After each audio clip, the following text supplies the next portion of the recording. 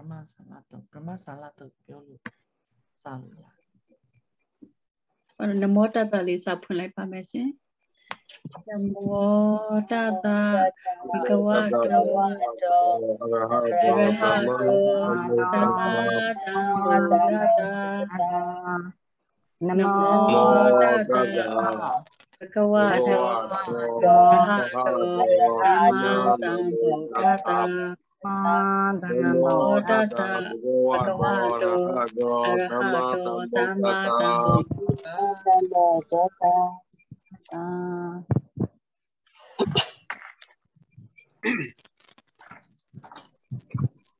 ဒီနေ့အခမ်းအနားမှာကျမတို့သုတ်သုံးသုတ်ကိုစတင်ဆွေးနွေးမှာဖြစ်ပါတယ်ပထမဦးဆုံးအလှည့်ကျတဲ့သူကတော့ရန်ကုန်မှာဦးမင်းစင်ဖြစ်ပါတယ်ရှင်ဦးမင်းစင်ဆက်ပြီးတော့ဆွေးနွေးနိုင်ပါပြီရှင်ဒီနေ့ရအလုံးကြားပါဗျာဟယ်လိုကြားပါလားဗျာကြားပါတယ်ရှင်ကြားပါတယ်ဒီနေ့ရကကျွန်တော်ကဘာမြတ်သွားတော့ပါလာတဲ့အခြေလေးကို15မိနစ်ပြပါပြီးအောင်ပြောပါအဲ့တော့ဘာမြတ်သွားတော့ဟိုအပိုင်း3ပိုင်းနေနဲ့ကျွန်တော်ပြေးပြောပါနံပါတ်1ဘုရားမြတ်စွာဘုရားနဲ့ပြည့်လို့ရှိပြီနံပါတ်2ဘုရားမြတ်စွာဘုရားနဲ့ပြည့်လို့ရှိပြီနံပါတ်3ကဘုရားနဲ့ပြည့်လို့ရှိပြီအဲ့3ပိုင်းကိုကျွန်တော်ကျင်းရုပ်လေးရှင်းပြသွားပါမယ်ပါမရပါတော့ဒီကလိကေဒီကံကဝကပါပြီးတော့ဒီရမြောက်တော့ဒီပါရမ်းဘွားကြီးမျက်မှောက်အကျိုးတရားတွေကိုပေါ်ကြခြင်းဖြစ်တယ်ပါမရပါတော့ပြောမလို့ပြောတာလေလက်ဟောတန်ကတော့ပြတယ်ခြေဖို့မိုက်လေးနဲ့ပိတ်ထားပေးပါရှင်မိုက်လေးနဲ့ပိတ်ထားပေးပါရှင်ရမ်းတန်ကတော့ပြတယ်ခြေဖို့မှချက်ကြီးဖြစ်တယ်ဒီလည်းဖြစ်ပါတယ်မှာတော့တိုင်းရှင်ပါတော့တဲ့ရှင်ဒီဝရနဲ့ပေါ်ပြီးတရားလူကြီးတွေဒီသောတာပန်တွေတော့ဒီလိုပင်ကတော့မင်းတို့လုတ်ပြန်သွားဖြစ်ပြီးတော့အိတ်ကျော်တော့ရောတာဆောက်ခဲ့တယ်ဒါကမင်းကြီးအိတ်ကျော်တာတော့ပင်ရှားခဲ့တယ်ကောင်းဆန်းကားတွေဆောက်ကားတွေရေးရတယ်အိတ်ကြီးဆရာကြီးဆောက်ပြီးပြီးရခဲ့တယ်ပြီးရခဲ့တော့ကိုဆရာကြီးကဘေးလျှောက်ပြီးကြည့်ဆိုတယ်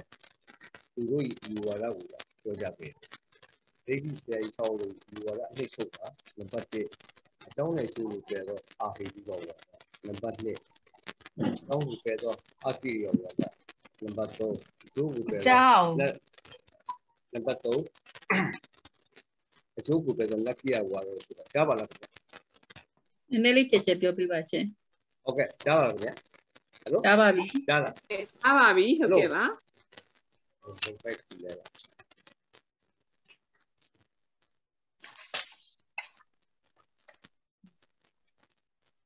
ဟယ်လိုကြားပါဗျာ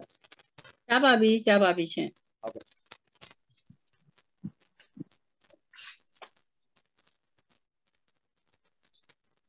ဟယ်လိုကြားလားဟုတ်ကဲ့ဟယ်လိုကြားပါလားခင်ဗျာကြားပါပြီရှင်ကြားပါပြီဟုတ်ကဲ့အဲ့တော့ဇာတ်မင်းဒီလောင်မုန်းလာပြေးနေရမှာဆေးဆရာဆရာကြီးကအစီအစဉ်ဆရာကြီးတို့ဒီဆရာကြီးကိုကိုက်တရုံနေနိုင်သေးသုံးလေးစီပြီးပုံစံမြတ်စွာဘုရားတဲ့ဆရာကုမြေစီကိုစီနေတိုင်းနေပြီအဲ့တော့ကျွန်တော်ပုံစံမြတ်စွာဘုရားနဲ့မသိဆရာအစီတော့ဘုရားနဲ့ပြည့်စုံပြီးအစီရတော့အဲ့မှာမြတ်စွာဘုရားသိဆုံးရတရုံကိုရောက်တဲ့အခါမှာဇာတ်လေးကြီးဒီတော့ကျောင်းတော်ကြီးလျှောက်ရပုံစံမြတ်စွာဘုရားနဲ့ပြောတော့ရသူ့လူကို၆ခန်းလေးညနေပြီဒီကောင်ကတော့ရဟန်းဝဲလေဒီဒိဋ္ဌဘောကလည်းငင်းဒီကျိုးကြီးကိုသာသာရရှိမနိုင်ပါတဲ့ဒီတော့ဒီကို၆ခန်းလေးညနေပြီကိုတော့ပုံစံမြတ်စွာဘုရားကငါကဘယ်မျက်မှောက်ဘဝလိုက်ကိုပြီးနေသာသာနိုင်တော့ရဟန်းကြီးကိုကျိုးတရားကိုပေါ်ကြလို့နေတာမြတ်စွာဘုရားဆိုတာအဖြေတစ်ခုပေးပါအဲ့တော့နံပါတ်1အဖြေကရုပ်လူလူကြီးရဟန်းဝဲကြီးရှင်းကြံအထုံးကောင်းတယ်ဒီကကောင်းတယ်အားလုံးကလေးစားပြီးဒီတော့ညနေကြမှာဖြစ်ပါတယ်။ဒါလေးကအရှင်းပြောပေါ့။နောက်ကဇာတ်မင်းကြီးကအဲ့၄ခုကိုပဲဒီချက်ပြည့်လို့နဲ့ကောင်းစီဆက်ချအားပြီးပြကြပြီးတော့ဆိုပြီးတော့ဖတ်ပြီးတော့မေးတယ်။ပထမ၄ခုကိုပဲနောက်တစ်မျိုးနဲ့ဆက်ပြီးပြကြပြီးပါလို့ဆောက်ထားတယ်။အဲ့မှာမြတ်စွာဘုရားကတတိယနဲ့အခြားစီဝိုင်းပုဂ္ဂိုလ်တွေကရဟန်းဝဲလာတယ်။ရှင်းကြအားထုတ်တော်တဲ့ပုဂ္ဂိုလ်တွေဒီတော့ကားကချင်းရောက်တာဖြစ်ပါတယ်။ဒီဘုံကနှစ်ခုဖြစ်သွားတယ်။ရဟန်းဝဲနေ现象完后，其他高了，比较看了，比较看了这个是吧？这个说的，然后健康其他高了，比较看了，比较看了，那个没必须的了，不光了，这个是比较个，我们那个比较系统，比较那个，我这边说的呀，他们少他点的，我这边说的呀，少他点的，还有什么？这个点的对，这样我有的来不打呀的。나이 봐야 내 화가 바로 보자리. 그러면 이제 그냥 기준으로 사이 해서 보내서 사이 보면 비례해서 예모 보아도 와 내년에 우리 팀이 가야 돼. 그냥 기준으로 보자야 돼. 그냥 보자다가 이 회사가 되지. 보자다가 거기 비싸고 세세고 보자리. 보자다가 거기 비싸고 세. 서동회치 넘버 1 Sila, number 2, number 3, Palitan Puya, number 4, Sandoza, number 5, Nivana Diababa, number 6, Sanzay, number 4, Upagana, number 6, Manoma Yidi, number 4, 80 Vita, number 7, Vita Toda, number 7, Sedobria, number 7, Boki Niwa, number 7, other number 8, Tila, the Buddha Tana, Perigo, Tana, is your own Tila. So, since they can be Martin, they and Casey and Tila Saudi and Water. Tila Saudi will be from the Tana with the Tila, Tomushi, Tula Tila, Musima Tila, Tila with the number 8, Seiko Tila, we Samari Yaji, in Saudi Arabia. Number 2, Ritan, yeah. In Saudi Arabia, 3, something else. Number 3, Sanoga, Young, Kenny, and Chipa. Number 1, you were the young Nava, the Honora, Reza, Java, Tina Mita, Ogita, Kopita, Missy Kesa, in Chipa. Reza, the morning game, you can run it to work. You can run the other to Java. Kenny. $50 Java, $50 here, yoga in China, in America, then a time my day,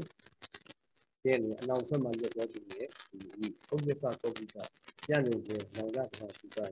then that I let you, then one, 2 Jema, you don't know to the Missy Kesa. Your margin gain, so can the Jama, you that popular another period, the Mari said, Mari out on the same level. Now, really said, 2 Gamma, Ramazan, Indiana, Kadiana, Benjamin, and Lady. Now, they did Kadashi, Tashi, Jama, Yoga, Alum Tiki was on the Yahoo, Godole, one soul.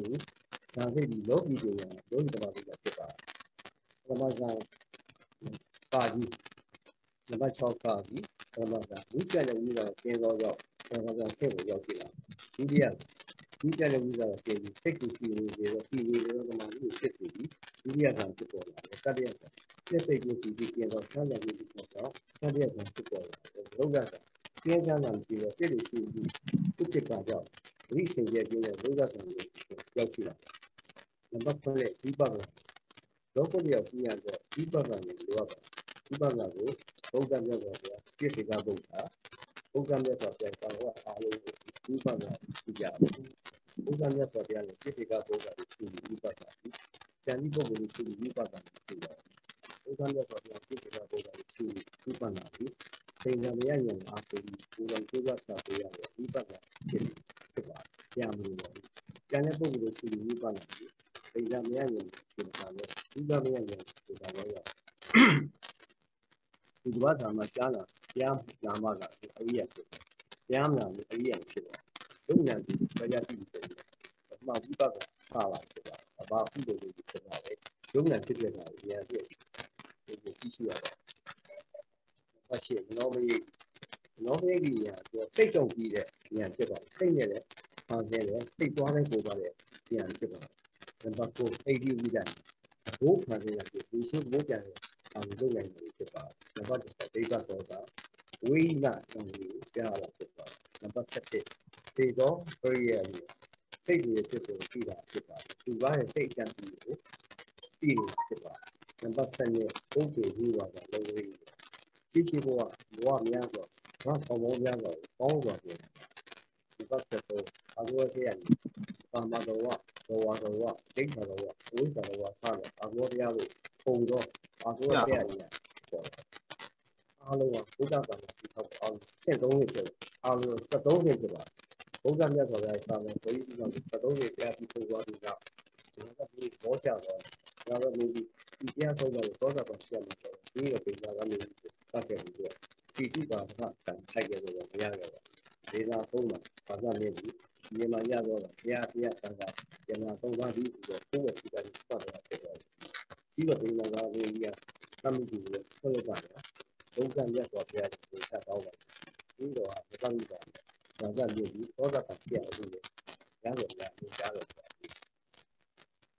Number 2 Yanati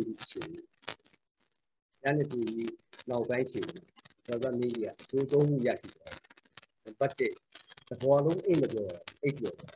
Number 7, no zero, Yasi. Number 2, long the same out, we don't see this is a book of children. We get a total, see you look if you go over here, my daddy will rather maybe some of book with the favorite photo. He a praise the road is about it. So you run a phone to that. You do by the data, you want it. You did the other kind of yeah, no, you found out single way with it. But my son, I know, we did the other job, get that border. Yeah, let's talk on shot. We did that. This is that body. What that is finally that's it. Anche umese. If you are the market, if you see so, all the Telephone na bena machata ne phela ba. Yeah, she was going to see the activity. Two years, I'm not going to never tell them. Yabuga Panga, yes, I'm not a that's what that's all right. We won't be able that's what I think is how it is. Oga Panga, see ya from the case. Panga, you don't know look at it. You got to just see Panga, the later, hanging talent. Panga Miss Long Hana, that's all right. You don't know that. We won't ship only on the right. Panga, now, Oga Panga, too many guys. Panga, you didn't have it. I have a young kitty, she got so young. Young, she and they got a young about. You do to hold up on a 3 year in that so. And he has also been a hold up on a 3 year in that. That's what the other 3 year. Like labor for labor, Yadi, Tiga, Congo, Bonia, so 2 years. That's your what are your children? But it is to what is the same another thing for what is the bar. It is a Tanya part of 2 hours. Tanya part of 1 to go to the other. Jamjakia, you get into you get to get into don't look at it, you call it, you get into the valley at the water. Yana, give me so, the Rata, Yasi, later, Yasi, that's what they're going to do. Really, about it, Salapalo, or we see you soldier, together, Yasi. Because of the problem, and then see them go to the party. You know, the city up, you need to do the army. Now, we let Tommy do it. So, we say, you may run to 200 fireworks. What are you? So, say, I have come. You can walk in our cigarette. If you want to carry out fire, so we can know that you're not cigarette. The army, we have to see the now, chair, maybe I let you read the TV and we don't walk without it. Who will get without it? Money, how my level. Okay, wow. Well, she got without it. Who want that's what I found. We have to say, found out the video. Say, found out the video. You are you go wrong here. ကျိုးစားအထောက်သွားရဖြစ်ကြောင်းတင်ပြရင်ဒီကုန်းဆိုရပါ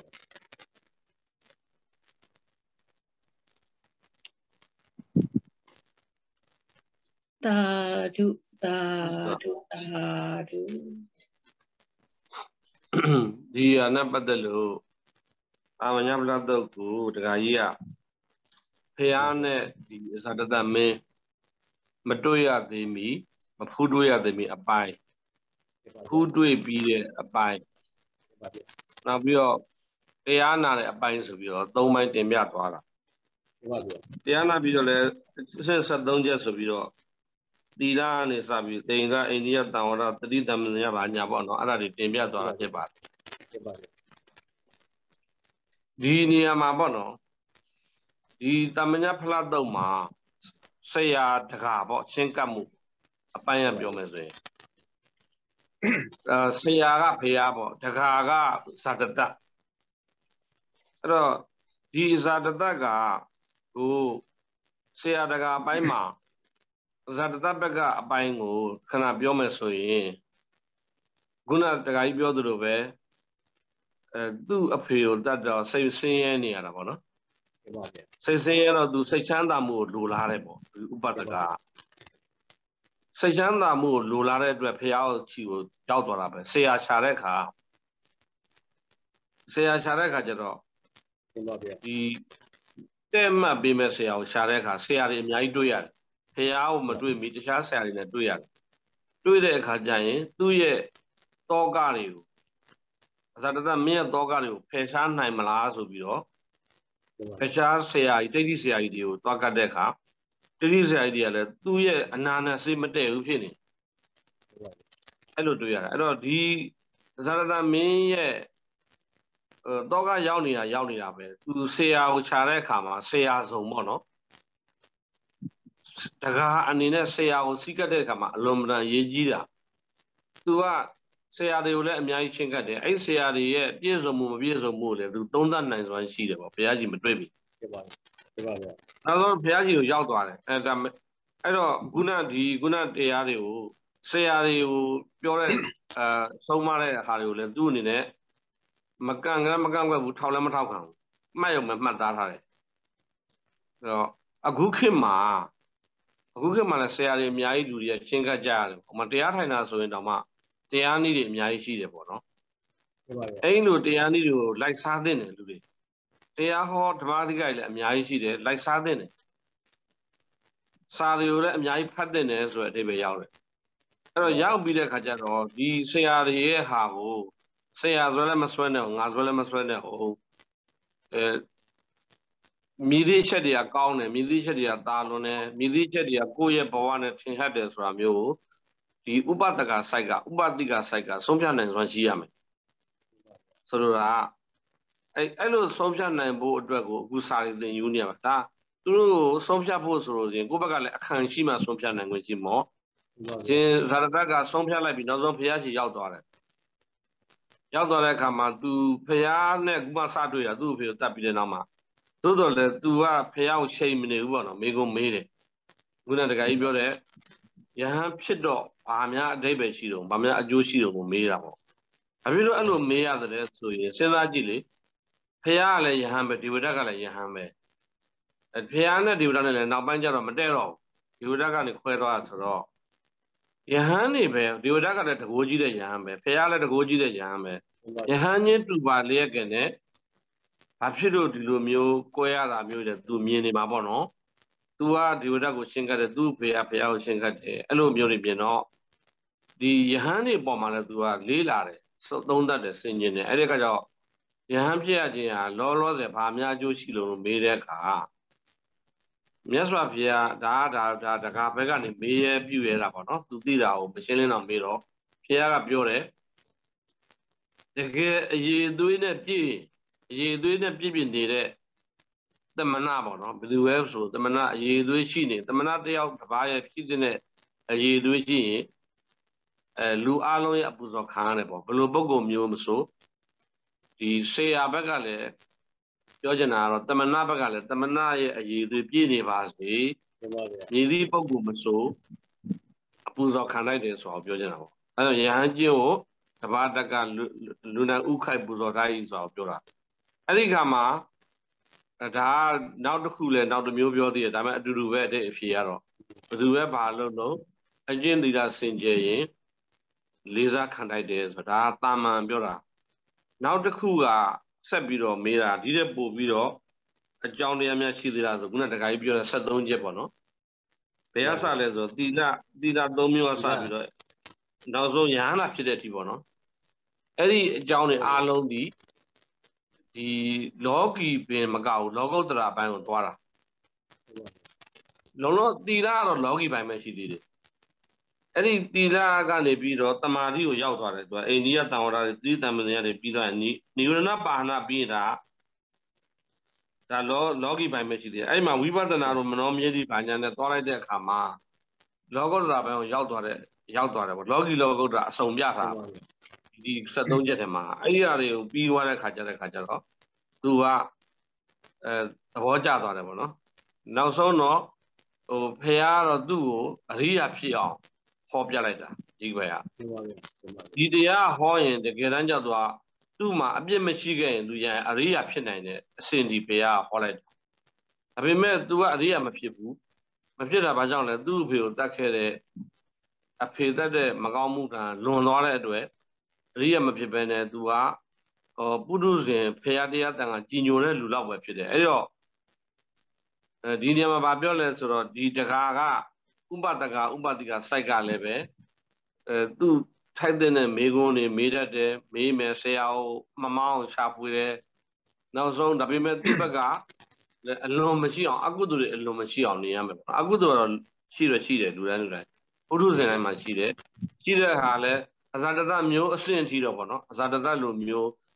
အကုသိုလ်လွန်ကျူးခဲ့တဲ့အကုသိုလ်တွေမဖြစ်အောင်နေရမယ်ဆိုရဟာမျိုးရတာပေါ့နော်နောက်ဆုံးတော့မြတ်စွာဘုရားဟောလိုက်တော့သူကဘုရားတရားတန်ခါကိုးကွယ်တဲ့လူတယောက်ဖြစ်လာပြီးတဲ့အခါကျတော့နောက်ပိုင်းမှာကျတော့သူကဘုရားသာသနာမှာအလွန်မတန်ကျေးဇူးများတဲ့လူတယောက်ဖြစ်သွားတယ်ပေါ့နော်အဲ့ဒါပါကျေးဇူးများတယ်ဆိုတာသံဃာနာတင်တိုင်းလည်းသူ့အထောက်ပံ့နေပါတာပေါ့နော်တကယ်တော့သူကခုနကတခါကြီးပြောသလိုပဲတိဟိပရိတန်နဲ့ရတဲ့အခွင့်အရေးတစ်ခုတော့ဆုံးရှုံးပေမဲ့ရေရှည်မှာတော့သူကဒီလိုမျိုးပေါ့နော်သူတော်ကောင်းပေါင်းမိတဲ့အတွက်သူတော်ကောင်းဆိုတာလည်းပဲအရေးသွေးပြည့်တဲ့ဆရာပေါ့နော်ဘုရားဆိုတော့သူ့ရဲ့နောက်ဆုံးအဆင့်ကြီးသူ့ကိုကယ်သွားနိုင်တဲ့လူကိုတွေ့တာပေါ့အဲကြောင့်မလို့ဒီတာမညဖလားတုတ်ခုမှကြည့်လိုက်တဲ့ဆိုရင်ဆရာတကာဆက်ဆံတဲ့အခါမှာဆရာဘက်ကလည်းအရေးသွေးတွေရှိနေသလိုအရေးသွေးအပြည့်ဆုံးဘုရားဖြစ်သလိုတကာဘက်ကလည်းအရေးသွေးပြည့်စုံရှိနေတဲ့ဖြစ်တယ်ဒါကြောင့်ဆရာတကာကသာသနာပြုတယ်ဆိုတဲ့နေရာမှာဒီတာမညဖလားတုတ်အလိုရဆရာဘက်ကရောတကာဘက်ကရောထိုက်တဲ့အရေးသွေးတွေပြည့်နေရင်ကောင်းကောင်းကြီးသာသနာကြီးကိုရှင်းမြောက်နိုင်တယ်အခုဇာတတကလည်းလွန်ကျူးတာပဲသူ့ပဲဒါပေမဲ့တကယ်အရေးသွေးပြည့်တဲ့အခါကျတော့တရားပြိဋိဘံဆံပြီးတဲ့နောက်ပိုင်းမှာဒီပထမသံဃာနာတင်တဲ့ကိစ္စမျိုးတွေမှာသူကဥစည်းဥဆောင်ပြုပြီးလုပ်တဲ့အခါကျတော့ဒီနေ့ဒကာမတွေလည်းပဲကိုယ့်ဘက်ကသာအရေးသွေးပြည့်ပါစေ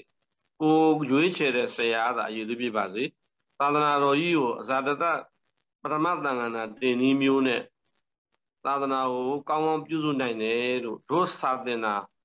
တို့သာသနာအတွက်လှုပ်နေရတာအရေးသွေးပြည့်တဲ့ဒကာဘက်ကဖြစ်အောင်လုပ်တာ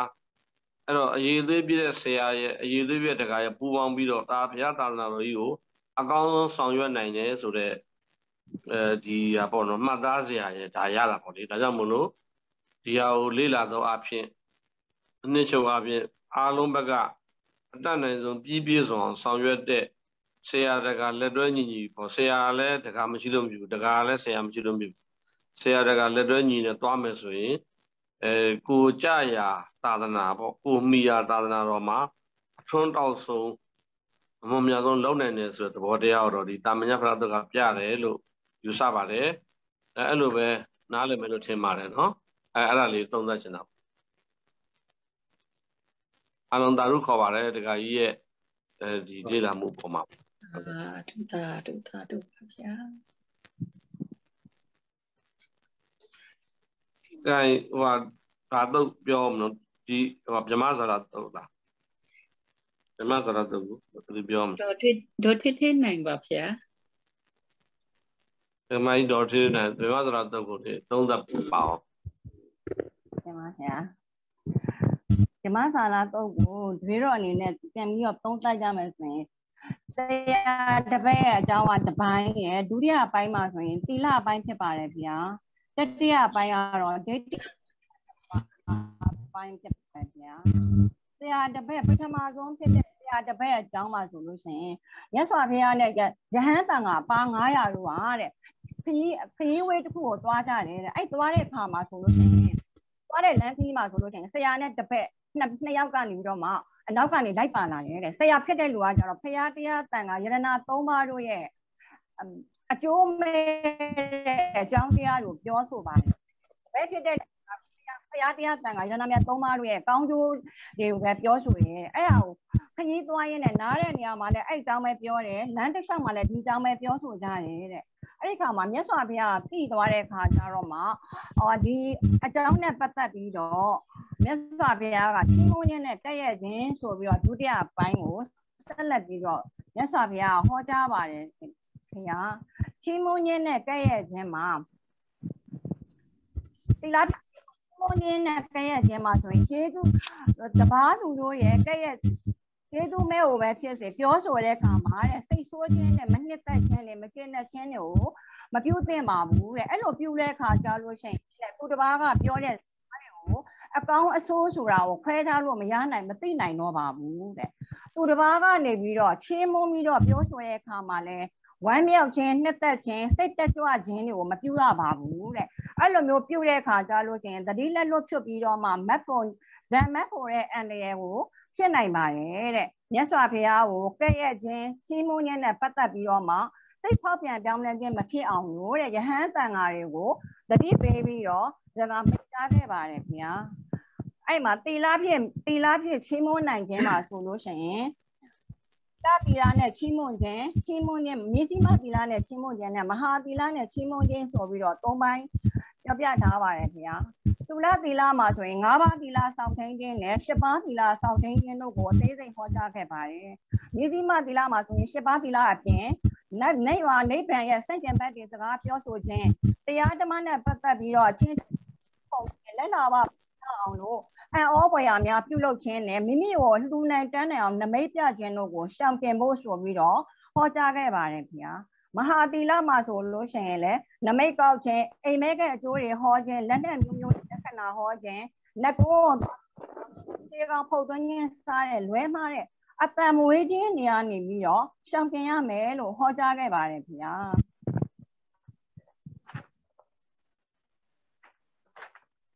နောက်သီလနဲ့ပတ်သက်ပြီးတော့သီလစင်ကြယ်ပြည့်စုံခြင်းအင်္ဂါရပ်တွေကိုလည်းဟောကြားခဲ့ပါတယ်သီလနဲ့ပတ်သက်ပြီးတော့မှတ်သားဖွယ်ရာတွေသီလစောင့်ထိန်ခြင်းရဲ့ကောင်းကျိုးတွေသီလပျက်စီးခြင်းရဲ့ဆိုးကျိုးတွေသီလအမျိုးအစားတွေကိုလည်းဟောကြားထားပါတယ်ခင်ဗျာနောက်တစ်ခုကဒိဋ္ဌိဖြစ်ကြောင်းတရား62ပါးဖြစ်ပါတယ်ဒိဋ္ဌိ62ပါးဖြစ်ပါတယ်ခင်ဗျာဒီမြမစာလာတုံးကတော့ဒိဋ္ဌိ62ပါးကိုအကျယ်တဝင်းဟောကြားထားတာဖြစ်ပါတယ်ခင်ဗျာဒိဋ္ဌိဖြစ်ကြောင်းတရားဆိုရင်၈ပါးရှိပါတယ်ခင်ဗျာခန္ဓာမသိလို့ဒိဋ္ဌိဖြစ်ခြင်းအဝိဇ္ဇာရှိတဲ့ဒိဋ္ဌိဖြစ်ခြင်းတွေးကြည့်မှုဖတ်တာကြောင့်ဒိဋ္ဌိဖြစ်ခြင်းပညာကြောင့်ဒိဋ္ဌိဖြစ်ခြင်းအကြံစီမှားခြင်းကြောင့်ဒိဋ္ဌိဖြစ်ခြင်းမကောင်းကျိုးမှာတဲ့ဆွေခင်မုန်းကြောင့်ဒိဋ္ဌိဖြစ်ခြင်းနှလုံးသွင်းမှားပြီးတော့ဒိဋ္ဌိဖြစ်ခြင်းနဲ့သူတစ်ပါးတရားကိုနာယူမှားသွားတဲ့အတွက်ကြောင့်မလို့ဒိဋ္ဌိဖြစ်ခြင်းတို့ပဲဖြစ်ပါတယ်ရှင်ဗျာနောက်ဒီဓမ္မစာလာတုံးကတော့ဒိဋ္ဌိ62ပါးကိုပဲဟောကြားထားပဲဖြစ်ပါတယ်ရှင်ဗျာအဲဒိဋ္ဌိ62ပါးကိုအကျဉ်းချုပ်လိုက်တဲ့အခါမှာဆိုရင်အယူမှားခြင်း၃မျိုးရှိပါတယ်ဗျာတက္ကာယဒိဋ္ဌိငါရှိတယ်လို့မှားယွင်းတဲ့အယူမှားဖြစ်ပါတယ်တတ္တထဒိဋ္ဌိဘာဝရဒိဋ္ဌိရဲ့စားတဲ့အယူမှားဖြစ်ပါတယ်ဗျာဩဒေသာဒိဋ္ဌိကတော့ဘဝပြတ်တယ်လို့ယူတဲ့အယူမှားဖြစ်ပါတယ်ဗျာဒိဋ္ဌိဖြစ်ကြောင်းဖြစ်သွားပြီးတော့62ပါးပြီးသွားတယ်ဒိဋ္ဌိပြုတ်ကြောင်းတရားကလည်း3ပါးရှိပါတယ်ဗျာမိမိရဲ့ခန္ဓာကိုယ်မှာရုပ်ဆိုတဲ့သဘောတရားနာမ်ဆိုတဲ့သဘောတရားတွေသိရှိနေမှသိလို့ရှိရင်ဒိဋ္ဌိပြုတ်ပါတယ်ရှင်ဗျာအပွားဉာဏ်နဲ့ဒိဋ္ဌိဉာဏ်ဆိုတာကြတော့ယုံဉာဏ်ကိုသိတိုင်းမှတ်သားနေရမယ်ဖြစ်တိုင်းမှာသတိပါနေခြင်းကြောင့်မလို့ထိုအသိလိုက်တိုင်း တိတခါမြင်တို့ကတခါတက်တခါတိပြီးတော့မှဆဲကမြင်ဆဲကတိသွားတဲ့အခါမှာဆိုလို့ရှိရင်အပွားဉာဏ်နဲ့ဒိဋ္ဌိပြုတ်ခြင်းဖြစ်ပါတယ်ဗျာအပယ်ဉာဏ်နဲ့ဒိဋ္ဌိပြုတ်တယ်ဆိုတာမိမိရဲ့ယုံဉာဏ်ကိုတရားရှုမဲ့ခြင်းအမှတ်မလို့ဖဲနဲ့သတိတက်ပြီးတော့နေဖို့ပါသတိတက်နေတဲ့အခါမှာကိလေသာတွေကိုပယ်သက်ခြင်းဟာဆိုရင်အပယ်ဉာဏ်နဲ့ဒိဋ္ဌိပြုတ်ခြင်းဖြစ်ပါတယ်ခင်ဗျာဒိဋ္ဌိဆိုတာဟာမတ္တာဖို့တာဖြစ်ပါတယ်ဗျာမတ်ဖို့အဲ့ဒီ၅မျိုးရှိပါတယ်ဗျာပစ္စာနန္ဒရိယကံ၅ပါးကနေတပါးပါးကိုကျူးလွန်တာငါရှိတယ်သူရှိတယ်ပုဂ္ဂိုလ်တ attva ရှိတယ်လို့အယူမှားတာပရိသန္တိတည်စဉ်ကလေးကဉာဏ်ပါမလာတာအရိယာကိုပြမစော်ကားတာယဟန်တော်တွေဟာမြတ်စွာဘုရားပြည့်ညတ်တော်မူခဲ့တဲ့229သွယ်သောသိက္ခာပုံများကိုကျူးလွန်ခြင်းတို့ပဲဖြစ်ပါတယ်ခင်ဗျာ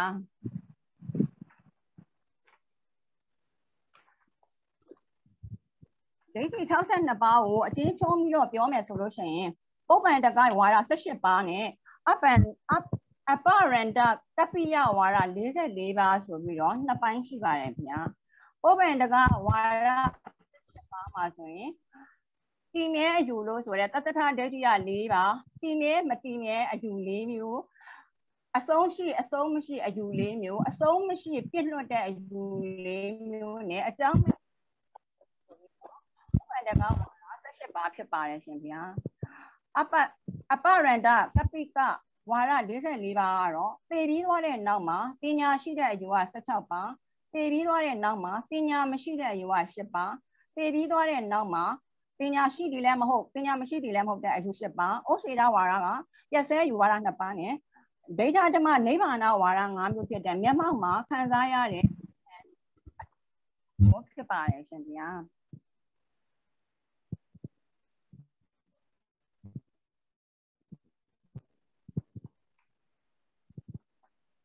နောက်ဓမ္မအန္တရာယ်ပူတယ်မိစ္ဆာဓမ္မလည်းရှိပါတယ်ရှင်ဗျာဓမ္မမိစ္ဆာတိတိကတန္တရာဘေးကိုကောင်းစွာမဲ့ဖို့ကိုရထိုက်တဲ့ဖြစ်ကာလမဟုတ်ဘူးထင်မဲ့ခြင်းပါရမီအရေးကိုစောင့်ခြင်းယခုကာလရှိကြသူတို့ဒွေဟိပုဂ္ဂိုလ်ဖြစ်ခြင်းတို့ဖြစ်ဒွေဟိပုဂ္ဂိုလ်လို့ထင်မဲ့ခြင်းနဲ့အဓိပတိဖြစ်တဲ့ရှေးဆရာကြီးတို့တွင်မဖြစ်နိုင်ကြဘူးဒါကိုဆွတ်လွတ်ချင်ထားခြင်းတို့ဖြစ်ပါတယ်ကိုယ်တို့ပါရမီမရှိသေးသူအားထုတ်တဲ့အခါမှာပါရမီဖြစ်ပြီးတော့မှအားမထုတ်လို့ရှိရင်ပါရမီဖြစ်ခွင့်မရပါဘူးပါရမီအားနေတဲ့သူတွေအားထုတ်လို့ရှိရင်ပါရမီကတဖြည်းဖြည်းရင့်သက်လာပြီးတော့နောက်ဘဝတွေမှာမတ်ဖို့ကိုရနိုင်ပါတယ်တဲ့ပါရမီရင့်တန်လာပြီးလို့ရှိရင်လည်းယခုဘဝမှာလည်းမတ်ဖို့ကိုရနိုင်ပါတယ်တဲ့ယခုဘဝမှာအားမထုတ်လို့ရှိရင်တော့ပါရမီဖြစ်နိုင်ဒွိဟိပုဂ္ဂိုလ်ဖြစ်ခဲ့လို့ရှိရင်လည်းနောက်ဘဝမှာတိဟိပုဂ္ဂိုလ်ဖြစ်ပြီးတော့အာမထုတ်လို့ရှိရင်တော့ဘဝအဆက်ဆက်မှာဒွိဟိကနေပြီးတော့တက်ခွင့်မရဘဲနဲ့အဟိပုဂ္ဂိုလ်တော့ပြောပြီးပါဖို့ရှိနိုင်ပယ်အပ်တဲ့တရားလည်းရှိပါတယ်ဗျာဒီလိုတို့ကပယ်အပ်တဲ့တရားမိစ္ဆာဒိဋ္ဌိ62ပါးပယ်အပ်သောတရားတွေဖြစ်ပါတယ်ဗျာဒိဋ္ဌိဖြုတ်လို့ရှိရင်ပထမနိဗ္ဗာန်ကိုရောက်ပါတယ်ဗျာဘုရားရှင်တွေကိုကိုစွန်းကိုနေတူပြီးတော့မှပယ်လေးပါမလားရအောင်လွတ်မြောက်ရပါတယ်လွတ်မြောက်ရပါလို့ဤဆိုပြီးတော့ဆူတောင်းယုံနေတော့တဲ့ဒိဋ္ဌိမရနိုင်ပါဘူးဗျာဘုရားရှင်ဟောကြားထားတဲ့ရေဝလှန်ဆူတာမြန်မြန်နှုတ်ရခြင်းဥကောင်းနှောက်တာမြန်မြန်မိနှိမ့်ရခြင်းတို့ထက်သက္ကာယဒိဋ္ဌိကိုမြန်မြန်ဖြုတ်နိုင်အောင်လို့ကြိုးစားရပါမယ်အရေးတကြီးလုပ်ရပါမယ်လို့သက္ကာရဝါဒဝက်ကတန်ရုပ်ပါဠိတော်မှာဟောကြားထားပါတယ်ဗျာဒိဋ္ဌိ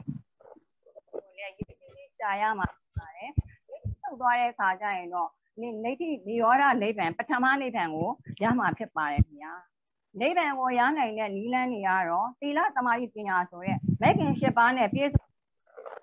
စွာပြဟောကြားခဲ့ပါတယ်ဒါမှမဟုတ်ဒိဋ္ဌိဟာခန္ဓာ၅ပါးကိုမသိခြင်းမှလာတာဆိုတဲ့အတွက်ကြောင့်စာတိနဲ့သိလို့ဒိဋ္ဌိမချုံနိုင်ပါဘူးဗျာဘိဒကသိယုံနဲ့လည်းမရနိုင်ပါဘူးဗျာခန္ဓာဉာဏ်မျက်စိအောက်မှာသိရပါမယ်မျက်လုံးနဲ့မြင်နားနဲ့ကြားပြီးတော့သိနိုင်မှာမဟုတ်တဲ့အတွက်ဉာဏ်နဲ့သိအောင်လို့ဉာဏ်နဲ့သိတဲ့အသိဖြစ်အောင်လုပ်ဖို့လိုအပ်ပါတယ်မိစ္ဆာဒိဋ္ဌိကနေတမာဘိဋ္ဌိဖြစ်ဖို့လိုအပ်ပါတယ်ဗျာ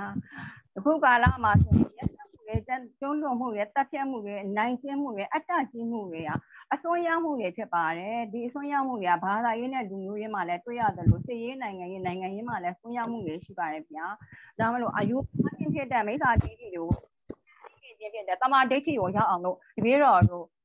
စူးစမ်းအထောက်ပါမယ်ရှင်မြတ်ဖေဟာဟုတ်ကဲ့တာဒကမာကြီးပြောသွားတော့တော်တော်ဆုံးပါတယ်ဒီဓမ္မဆလာတုတ်ကပြောလို့တဲ့အဓိပ္ပာယ်ကလူရင်းကတော့၃ကြောင်းနဲ့ပြောမယ်ဆိုရင်အစွန်းမထွက်အောင်လုပ်ခိုင်းတာပေါ့နော်ကောင်းတဲ့အစွန်းပဲဖြစ်ဖြစ်ဆိုးတဲ့အစွန်းဖြစ်ဖြစ်အစွန်းမထွက်နဲ့ဆိုတာကလူတွေကဒီနံပါတ်1အပိုင်းမှာလူတွေကလူဖြစ်လာရင်ချီးမွမ်းခြင်းကဲ့ရဲ့ခြင်းဆိုတာရှိမှာပဲရှိတဲ့အခါကျရင်လူရဲ့သဘာဝအရာချီးမွမ်းခြင်းကိုကြိုက်မယ်ကဲ့ရဲ့ခြင်းကိုမကြိုက်ဘူး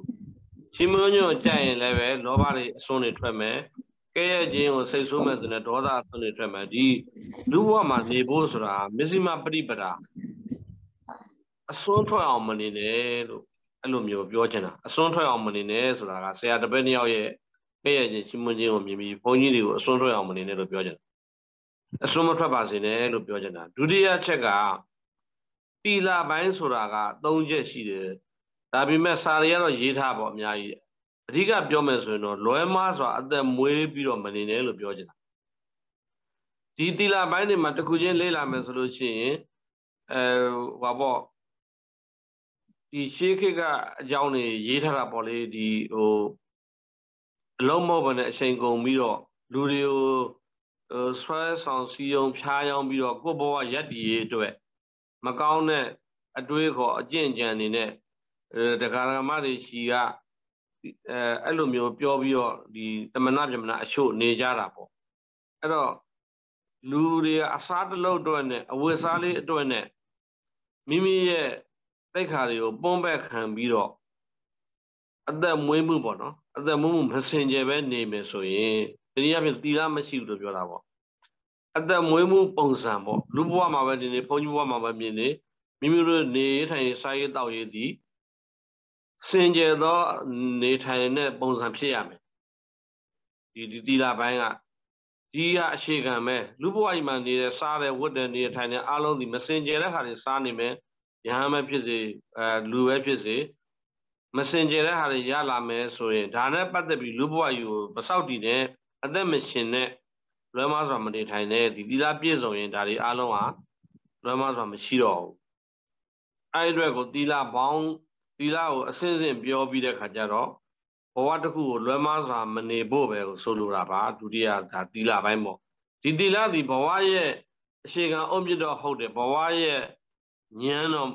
ဉာဏ်ပဲရှိသေးတယ်ထီးမဟုတ်ဘဝမှာသီလတစ်ခုနဲ့မလုံးတော့ဘူးဘယ်တော့ပဲစင်ကြယ်အောင်နေမလုံးတော့သေးဘူးဒါပေမဲ့ဒါအသိဉာဏ်နဲ့မဆိုင်ဘူးသီလကစောက်တည်တာဆိုတော့ထီးဖရာရဲ့ထီးတင်တာနဲ့ဟိုဉာဏ်တို့အုတ်မြစ်ခိုင်တာလောက်ပဲရှိတယ်သီလအားလုံးပြည့်စုံတယ်ဒါကြောင့်လွယ်မစာမနေတဲ့ဘက်နဲ့ဘာလောအောင်မဒိဋ္ဌိဆိုတဲ့62ပါးကိုပြတယ်ဒီဒိဋ္ဌိ62ပါးက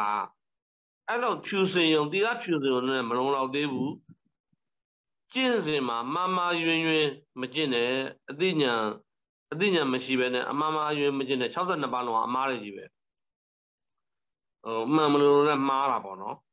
အဲ့လိုမျိုးမာမာယွင်မနေနဲ့လို့ပြောချင်တာဒါကြောင့်ဒိဋ္ဌိဆိုတာအယူမှားပဲအမှန်မှား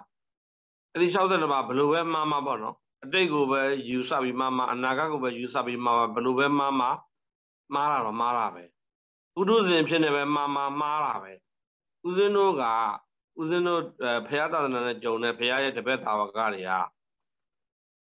အရိယာမမဖြစ်ရင်တော့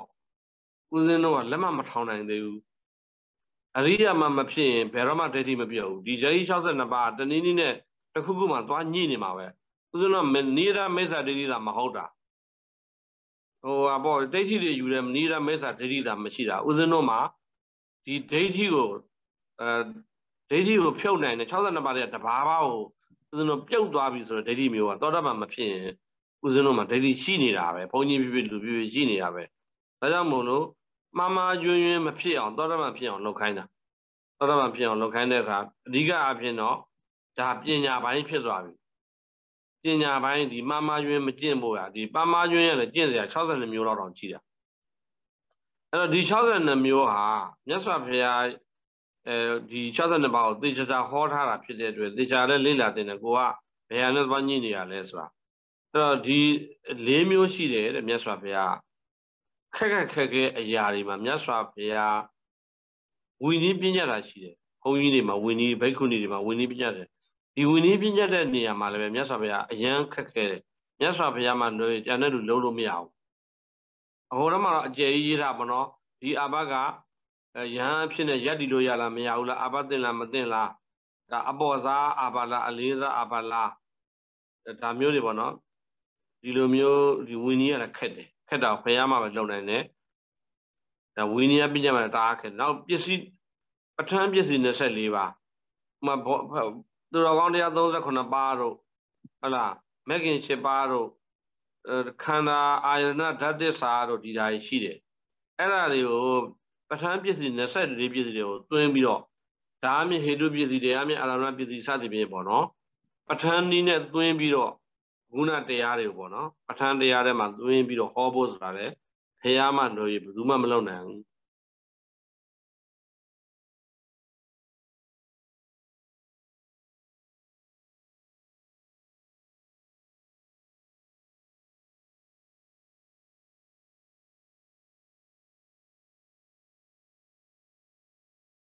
အဲ့ဘာတရားတအားခက်တယ်အခုမိုးကုတ်ဆက်ဝိုင်းဆိုတာမျိုးပေါ့နော်လွယ်တာတော့မဟုတ်ဘူးတအားခက်တယ်အဲ့ဒီပရိစ္ဆသမုပ္ပါမှာအကန့်ဘလောက်ဒါမျိုးတွေရှိတယ်အတွန်းတို့အကန့်တို့နော်အာကာရတို့အကြောင်းအရာတို့စသည်ပေါ့သူကလည်းသူသတ်မှတ်ထားတာရှိတယ်အဲ့ဒီပရိစ္ဆသမုပ္ပါတရားလည်းတအားခက်တယ်တအားနဲ့နေတယ်တအားသိမ်မွေ့တယ်ဒါလည်းမြတ်စွာဘုရားမှာလွယ်ဘယ်သူမှမဟောနိုင်ဘူးနောက်တစ်ခုအခုမိစ္ဆာတိတိ62ပါးဒီ62ပါးဘာကြောင့်ဒီလိုယူတယ်ဒီအယူအဘယ်တိုင်းဒါဒီဒုက္ခပေးနေတယ်စသည်ပေါ့နော်ဒီ62ပါးသောမိစ္ဆာဒိဋ္ဌိတွေကိုအကြောင်းတရားတော့တဏှာပဲဒီဟာတွေနောက်နားမှာဟိုဟာလေးတွေပါတယ်ဖတ်တာပစ္စယဝါရတို့ဝေဒနာပစ္စယဝါရတို့အားလုံးဒီဗြဟ္မစရာတုတ်ထဲမှာဗြဟ္မစရာတုတ်ထဲမှာဘာတွေပါတော့လို့ဆိုတော့ပရိတတိတဝိပန္နိတဝါဒဖတ်တာပစ္စယဝါဒနေတံဌာနဝစီဝါဒဆိုပြီးတော့အဲ့လိုဝါဒလေးနောက်နားလေးမှာပါတယ်အဲ့ဒါတွေအားလုံးဒီပြန်ပြီးတော့အကျဉ်းချုပ်မယ်ဆိုရင်ဒီမိစ္ဆာဒိဋ္ဌိ62ပါးဒီတဏှာကြောင့်ဖြစ်တာဒီတဏှာကြောင့်ဖြစ်တဲ့အရင်းကိုပြန်ကောက်ရင်တဏှာပဲသူကနှလုံးထဲပြောပါဆိုတဏှာပဲဒီလောဘကြောင့်ဖြစ်ရတာအဲ့တော့ဒီအဝိဇ္ဇာပေါ့အဝိဇ္ဇာကြောင့်တဏှာဖြစ်သွားတာအဝိဇ္ဇာတဏှာဝေဒနာဒွေမူလနိစ္စဝိတ္တပါနေဆိုတော့အဲ့တော့ဒီတဏှာဆိုတာကဒီတဏှာပယ်ရမယ့်တဏှာပဲတဏှာဒီအရင်းမြစ်ပဲဘဝတစ်ခုရဲ့အရင်းမြစ်ပဲသမုဒိယသစ္စာလို့ခေါ်တာပေါ့သစ္စာလေးပါးနဲ့ပြောရအောင်အဲ့တော့အဲ့ဒီတဏှာကြောင့်သာမမယွင်ဖြစ်ကြတယ်လို့မြတ်စွာဘုရားပြောချင်တာနှိမ့်ရှုပ်လိုက်တဲ့အခါကျတော့အဲ့ဒီ62ပါးဒီတဏှာကြီးရင်တဏှာမှားရင်မှားသလောက်သူကဒုက္ခပေးတာပဲဒါကြောင့်မို့လို့ဒီအရင်းစစ်အမြင့်မြေကဆိုတဲ့အတိုင်းပဲဒီမိစ္ဆာဒိဋ္ဌိ62ပါးကိုမမယွင်မကျင့်တဲ့ဆိုပြီးတော့နောက်ဆုံးဒီဗြဟ္မစရာတုတ်တစ်ခုလုံး message ကတော့အစွန်းရောက်အောင်မနေနဲ့ကောင်းတာပြဆိုတာပြဒုတိယကလွဲမဆိုတာအသက်မွေးကြောင်မပြုနဲ့တတိယကမမယွင်မကျင့်ညာကြပါနဲ့ဒါအလင်းအောင်ပေးတာပဲမြတ်စွာဘုရားဒါကြောင့်မို့လို့ဒီတုတ်ဟာအထဇာလဗြဟ္မဇာလတုတ်ဆိုပြီးတော့တုတ်နာမည်တွေအများကြီးရှိရဒီတုတ်နာမည်ကနော်ဒီတုတ်ကိုနာမည်မျိုးပေးရဘယ်လိုပဲပြပြနာမည်ရတော့တဲ့အရေးမကြီးဘူးသို့တော့အင်မတန်မှဒီမြတ်စွာဘုရားဉာဏ်တော်နဲ့ဟောရတဲ့တုတ်ကြီးဖြစ်တဲ့အတွက်ဦးဇင်းတို့အ ਨੇ ဆုံးတော့မိစ္ဆာဒိဋ္ဌိ62ပါးကိုသိတဲ့အတွက်ဒီမိစ္ဆာဒိဋ္ဌိကလွတ်ဖို့ရအတွက်ဦးဇင်းတို့နိဒန်းရဆိုအမှားသိတဲ့အတွက်ဒီအမှားတွေကိုမရောက်အောင်ဦးဇင်းတို့အမှန်ဘယ်လိုလုပ်ကြမလဲဆိုတော့စင်ကြင်ဉာဏ်အရေးကြီးဆုံးပေါ့နော်ဒီနေရာမှာဒီတခြားဘာသာတခြားဝါဒတခြားဒိဋ္ဌိတွေကလည်းပဲသူတို့လည်းသီလပြည့်စုံတဲ့လူတွေအများကြီးရှိတာပဲအမှားကြီးရောက်တဲ့လူတွေအများကြီးရှိတာပဲဒီပညာဉာဏ်နဲ့ပတ်သက်တဲ့မိစ္ဆာဒိဋ္ဌိ62ပါးမှာကြာရင်တော့သူတို့ကမလွတ်မြောက်နိုင်တော့ဘူး။ဘာဖြစ်လို့လဲနောက်ဆုံးအဆင့်တွေတစ်ဆင့်မှာတော့သူတို့ဘက်ကဒီယူဆသုံးသပ်ပုံတွေက လောကီပိုင်းကိုယူဆသုံးသပ်တော်တဲ့အတွက်ဘဝနိဂန္ဒီကတဏှာဆိုတဲ့ဒီဗြဟ္မာဘုံမှာဗြဟ္မာကိုတတ်မှတ်တဲ့တဏှာဆိုတဲ့စိတ်သွားရှိနေတဲ့အတွက်သူတို့ကနိဗ္ဗာန်ကိုမရဘူးနိဗ္ဗာန်လောက်လွဲသွားတဲ့အတွက်ဗြဟ္မာဘုံမှာတင်ဆုံးသွားတာသူတို့ကနိဗ္ဗာန်လို့အဲ့ဒါကိုတတ်မှတ်လိုက်တော့တာပေါ့နော်ဒီဗုဒ္ဓဘာဘုရားများဆိုမြတ်စွာဘုရားကတော့အဲ့တဏှာဆုံးရာတဏှာကုန်ရာရတ္တဘူဒီသွားလိုက်တဲ့အတွက်ဒါဒီဗြဟ္မာဇလာတုတ်ကဒိဋ္ဌိတွေကလွတ်သွားတာပဲပိုက်ကိုညင်းတွေလွတ်သွားပြီးတော့ဦးဇင်းတို့ကနိဗ္ဗာန်တည်းပြီးတော့အငြိမ့်တက်ကိုရသွားတာပဲအဲ့တော့ဒီဗြဟ္မာဇလာတုတ်ဟာရွတ်ဖတ်တဲ့အလေးထားလည်းရှိတယ်ဒီတိုင်းဒီဗြဟ္မာဇလာတုတ်ကိုရွတ်ရင်ကိုပဲသူကအန္တရာယ်ကင်းတယ်ရွတ်တဲ့အလေးထားလည်းရှိတယ်ဦးဇင်းတို့ကဒီဗြဟ္မာဇလာတုတ်တစ်လုံးကအကျယ်ကြီးအတိုလေးနှိမ့်ချုပ်မယ်ဆိုရင်ဦးဇင်းတို့အစွန်းမထွက်စေရအောင်ကိုဘဝကြီးမှာနေတဲ့အခါအစွန်းလမ်းကိုမချောင်းနဲ့အလဲလမ်းကို၆ပါလွဲမစွာအတမီဝမ်းကြောင်းမပြူရပြည်သည့်အကြောင်းကြောင့်ဒါမှမဟုတ်အမှားကျင့်စဉ်တွေကိုမကျင့်ပါနဲ့ဆိုတဲ့ဒီပဲသုံးခုရတာပေါ့နော်အဲ့ဒီသုံးခုကိုဦးဇင်းတို့ပိုင်ပိုင်နိုင်လိုက်လာနိုင်ပြီဆိုလို့ရှိရင်ဦးဇင်းတို့ဘဝသည်ဒိဋ္ဌိတွေကနေလွတ်ဖို့ရအားကောင်းသောအကြောင်းဖြစ်သွားပြီဒါကြောင့်မို့လို့ဗြဟ္မာစရာတုတ်ကိုရွတ်လဲရွတ်ပါနောက်ပြီးတော့ကိုယ့်ကိုယ်လည်းပြန်ပြီးတော့ဘယ်တော့ပဲဆင်ခြင်ပြီးတော့ပေါ့ဒီဒိဋ္ဌိတွေကလွတ်အောင်ဒီဒိဋ္ဌိတွေလည်းမကြာခဏခွင့်ရသလိုပြန်ပြီးလေ့လာကြည့်ဘယ်ဒိဋ္ဌိနဲ့များကိုကညှိနေရလဲဒါပေမဲ့ဒီဒိဋ္ဌိတွေရဲ့တရားခံကတော့တဏှာပဲเนาะအဲ့ဒါလေးကိုသိအောင်လုပ်ပြီးတော့ဗြဟ္မာဇာလာတုတ်ကိုဦးဇင်းတို့ကဂုဏ်ယူစွာနဲ့เนาะဗြဟ္မာဇာလာတုတ်ကြီးရှိနေတဲ့အတွက်ဦးဇင်းတို့အလင်းရနေတယ်ဆိုတော့သတိရလိုက်တယ်ဆိုလို့ရှိရင်ဦးဇင်းတို့ကအမှန်လဲရမယ်ခုနတာမညဖလားတုတ်ကြီးလည်းရထားတယ်ဆရာတကအရေးသွေးပြပြနဲ့လက်တွဲကြည့်ရင်ဘုရားသာသနာကြီးကိုဘယ်လိုအရေးသွေးပြဖို့ဆိုတာလည်းဒီဒိဋ္ဌိတွေလွတ်မယ်ဆိုရင်တော့ပို့ပြီးတော့အရေးသွေးတွေကတောက်ပြောင်းလာမှာလေဒါကြောင့်မလို့တာမညဖလားတုတ်ဗြဟ္မာဇာလာတုတ်နှစ်ခုဟာဦးဇင်းတို့ရဲ့သာသနာပြုဖို့အတွက်တကယ့်ကိုအထောက်အပံ့ပေးတဲ့တုတ်ကြီးတွေဖြစ်ပါတယ်ဆိုတာကိုဦးဇင်းတို့နားလဲသဘောပေါက်ပြီးတော့ဦးဇင်းတို့ဒီတဲ့မကကုသိုလ်ရကြောင်းအကျင့်ကောင်းတွေဦးဇင်းဆောင်ရွက်ဖို့ရလုံလာပြုနိုင်တဲ့ပုံကိုယ်တွေပြုကြဖို့ကမျှော်လင့်ပါတယ်အလုံးကျမ်းမှချမ်းသာဖို့ရလည်းပဲဆုတောင်းပေးပါနော်နောက်ပြောဖတ်အောင်ပါလေဥဒ္ဒနာထုတ်လားဥဒ္ဒနာထုတ်ညီမခင်မကြီးမိုက်လေးဖွင့်ပေးပါဟုတ်ကဲ့ကျေ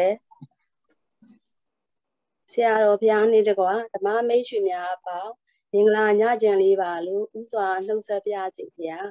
ဒီပြေတော်ကတော့မွန်ပြည်နယ်တထုံမျိုးမှာကုလဒနာတုတ်တော်ကိုရေးသားပူဇော်တဲ့ဒေါက်ခင်မာကြီးဖြစ်ပါတယ်ဗျာကုလဒနာတုတ်အချင်းချုပ်ကိုဥစွာပူဇော်ပြစီဗျာကုလဒနာတုတ်ကဒီကနီးကဲတိလက်ခံပါဠိတော်၌ပစ္စမတုတ်ဖြစ်ပါတယ်ဗျာ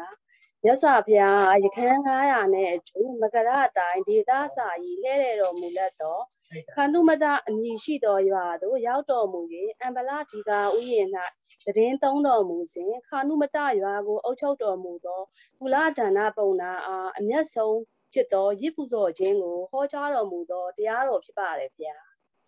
မြတ်စွာဘုရားသည်တလောကလုံးဤပူဇော်ထူးကိုခံယူတော်မူထိုက်သောအကြောင်းကြောင့်၎င်းမြတ်စွာဘုရား၏တရားတော်သည်အစအလယ်အဆုံးကောင်းခြင်းရှိသောအနန္တပြည့်စုံသော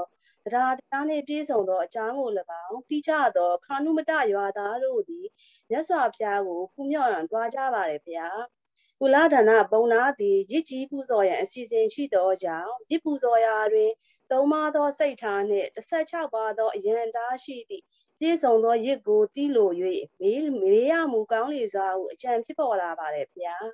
ထိုအခါခန္ဓုမတရွာသားတွေကကုလဒါနပုံနာ၏ဂုဏ်ကိုပြဆိုပြီးမြတ်စွာဘုရားအားမဖူးမော်ရန်ပြောကြားကြပါလေဗျာမြတ်စွာဘုရားသည်တလောကလုံး၏ပူဇော်ထူးကိုခံယူတော်မူထိုက်သောဂုဏ်နှင့်ပြည့်စုံရုံသာမက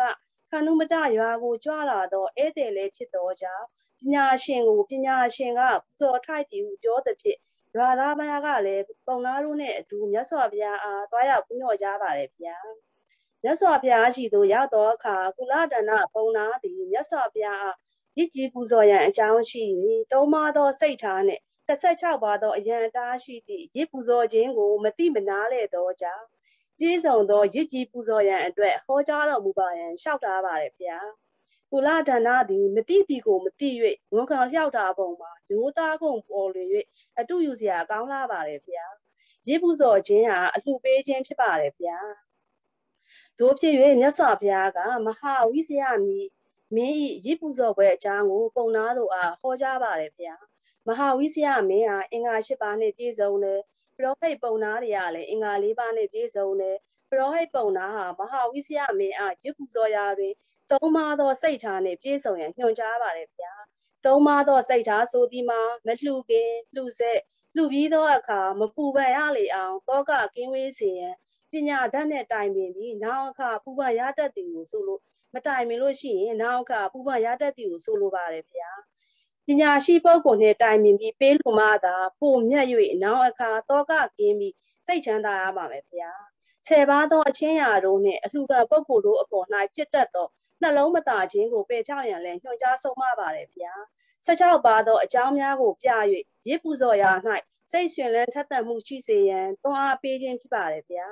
တပ်ဖြတ်မှုကင်းသောရစ်ပူဇော်ခြင်းပွဲဖြစ်အောင်ဟောကြားဆုံးမတော်မူပါတယ်ဗျာတတဝများအားဓမ္မပေးခြင်းမဟာဝိဇယမင်းလက်ထက်ကလှူခြင်းတဲ့လူမလှူခြင်းတဲ့သူလှူခြင်းတဲ့သူလည်းလှူမလှူခြင်းတဲ့သူလည်းမလှူရသည်ဟုပြည်သူများကိုလွတ်လပ်စွာခွင့်ပြုထားပါတယ်ဗျာတတဝမဟုတ်သောတသက်လို့ဖြစ်သောစီဦးထိုးဘက်ထောဘက်နိုးပလိုက်များဖြစ်လေ၎င်းစီမီအလင်းရောင်ဖြစ်လို့လည်းပူဇော်ရသဖြင့်ဝမ်းတော်ရည်ပူဇော်ကြရပါတယ်ဗျာမြတ်စွာဘုရား၏တရားတော်ကိုနာကြားရသောပုံနာတို့ဟာလည်းအချမ်းရံ16ပါးနှင့်ပြည့်စုံခြင်းသုံးပါးသောစိတ်ထားကိုသိရ၍ပျော်ရွှင်ကြပါတယ်ဗျာကုလဒါနပုံနာဟာအရှင်ဂေါတမအင်္ဂါ3ချက်နှင့်အချမ်းရံ16ပါးကိုပြောပြ၍ပုံနာဘယ်သူဖြစ်တယ်လဲဟုမေးလျှောက်သောအခါမဟာဝိဇယမင်းကိုအကြံပေးခဲ့သောပုံနာဟာယဟန်ဂေါတမဖြစ်တယ်ဟုဖြေကြားခဲ့ပါတယ်ဗျာထို့နောက်ကုလဒါနပုံနာဟာမြတ်စွာဘုရားအားကိစ္စနဲ့အကျိုးကြီးရစ်ပူဇော်မှုရှိသေးသလားဟုမေးလျှောက်ချက်အရာဗုဒ္ဓမြတ်စွာကကိစ္စနယ်၍အကျိုးများသောရစ်ပူဇော်မှုကိုဟောကြားခဲ့ပါတယ်ဗျာအလှူဒန်းပြုလုပ်မည်ဆိုရင်ကောင်းဝင်ဖရာကိုပူဇော်မည်အစားအရာတီထောင်လူတို့ပေါင်းမှယုံထွက်လာကြသောတိလှရှိသောယဟန်ကိုရေညွှန်း၍အမြဲတမ်းလှူနေသောမျိုးရိုးစင်ဆက်အလှူအားအာထုတ်မှုနည်းပါပြီးအကျိုးအာနိသင်ပုံမကြီးမားတယ်လို့ဟောကြားတော်မူပါတယ်ဗျာတိလှရှိသောယဟန်တို့အားရေညွှန်း၍အမြဲလှူဒန်းသောမျိုးရိုးစင်ဆက်အလှူထက်အရက်လေးမျက်နှာ၌ရှိသောတန်ဃာကိုရေညွှန်း၍ကျောင်းဆောက်လုပ်လှူဒန်းခြင်းအားအာထုတ်ဆောင်ရွက်ဖွယ်နည်းပါပြီးအကျိုးအာနိသင်ပုံမကြီးမားတယ်လို့လည်းဟောကြားပါတယ်ဗျာ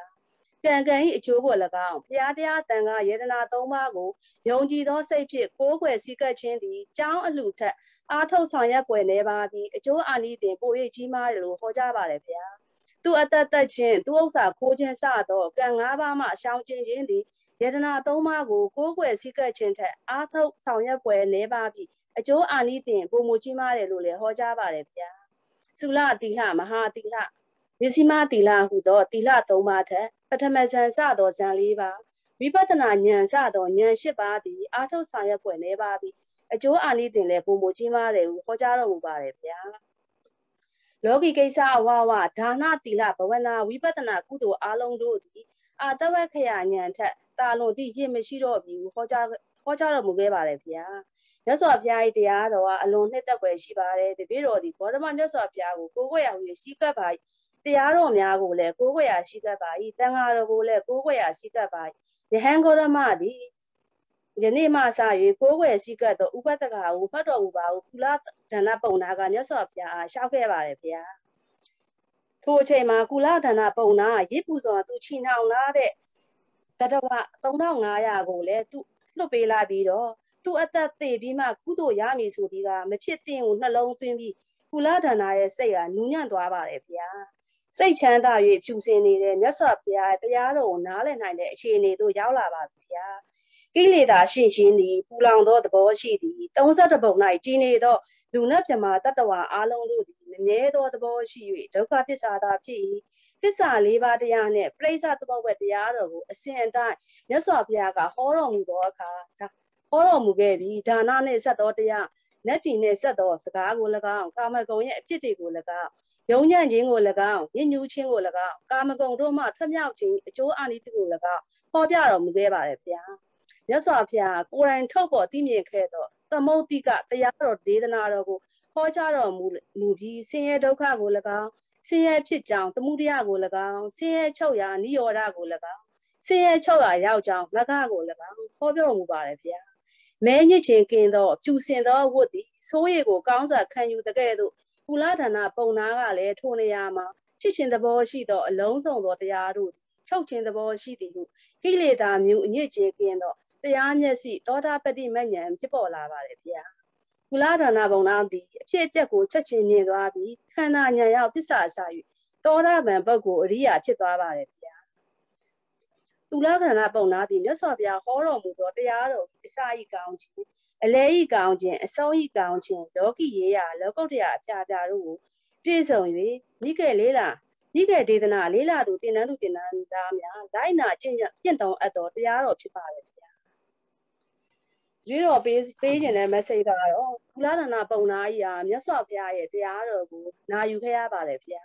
တပည့်တော်တို့နိကေတင်နန်းသားသူလည်းတင်နန်းသားတွေကလည်းမြတ်စွာဘုရားရဲ့တရားတော်ကိုနာယူခဲ့ရပါတယ်ဗျာဘုရားတရားတော်တွေကိုနာယူတာချင်းတူတူကုလဒါနပုံနာတွေလိုပဲခန္ဓာဉာဏ်ရောက်သစ္စာဆိုင်အောင်နာကြားပြီးတော့သောတာပတိမဉ္ဇဉ်ကိုမျက်မှောက်ပြုအောင်တရားနာကြပါလို့လေးစားစွာဆန္ဒပြုရပါတယ်ဗျာကုလဒါနအတုပ်ရဲ့ဒီတန်လေးကိုတင်ပြပါမယ်ဗျာ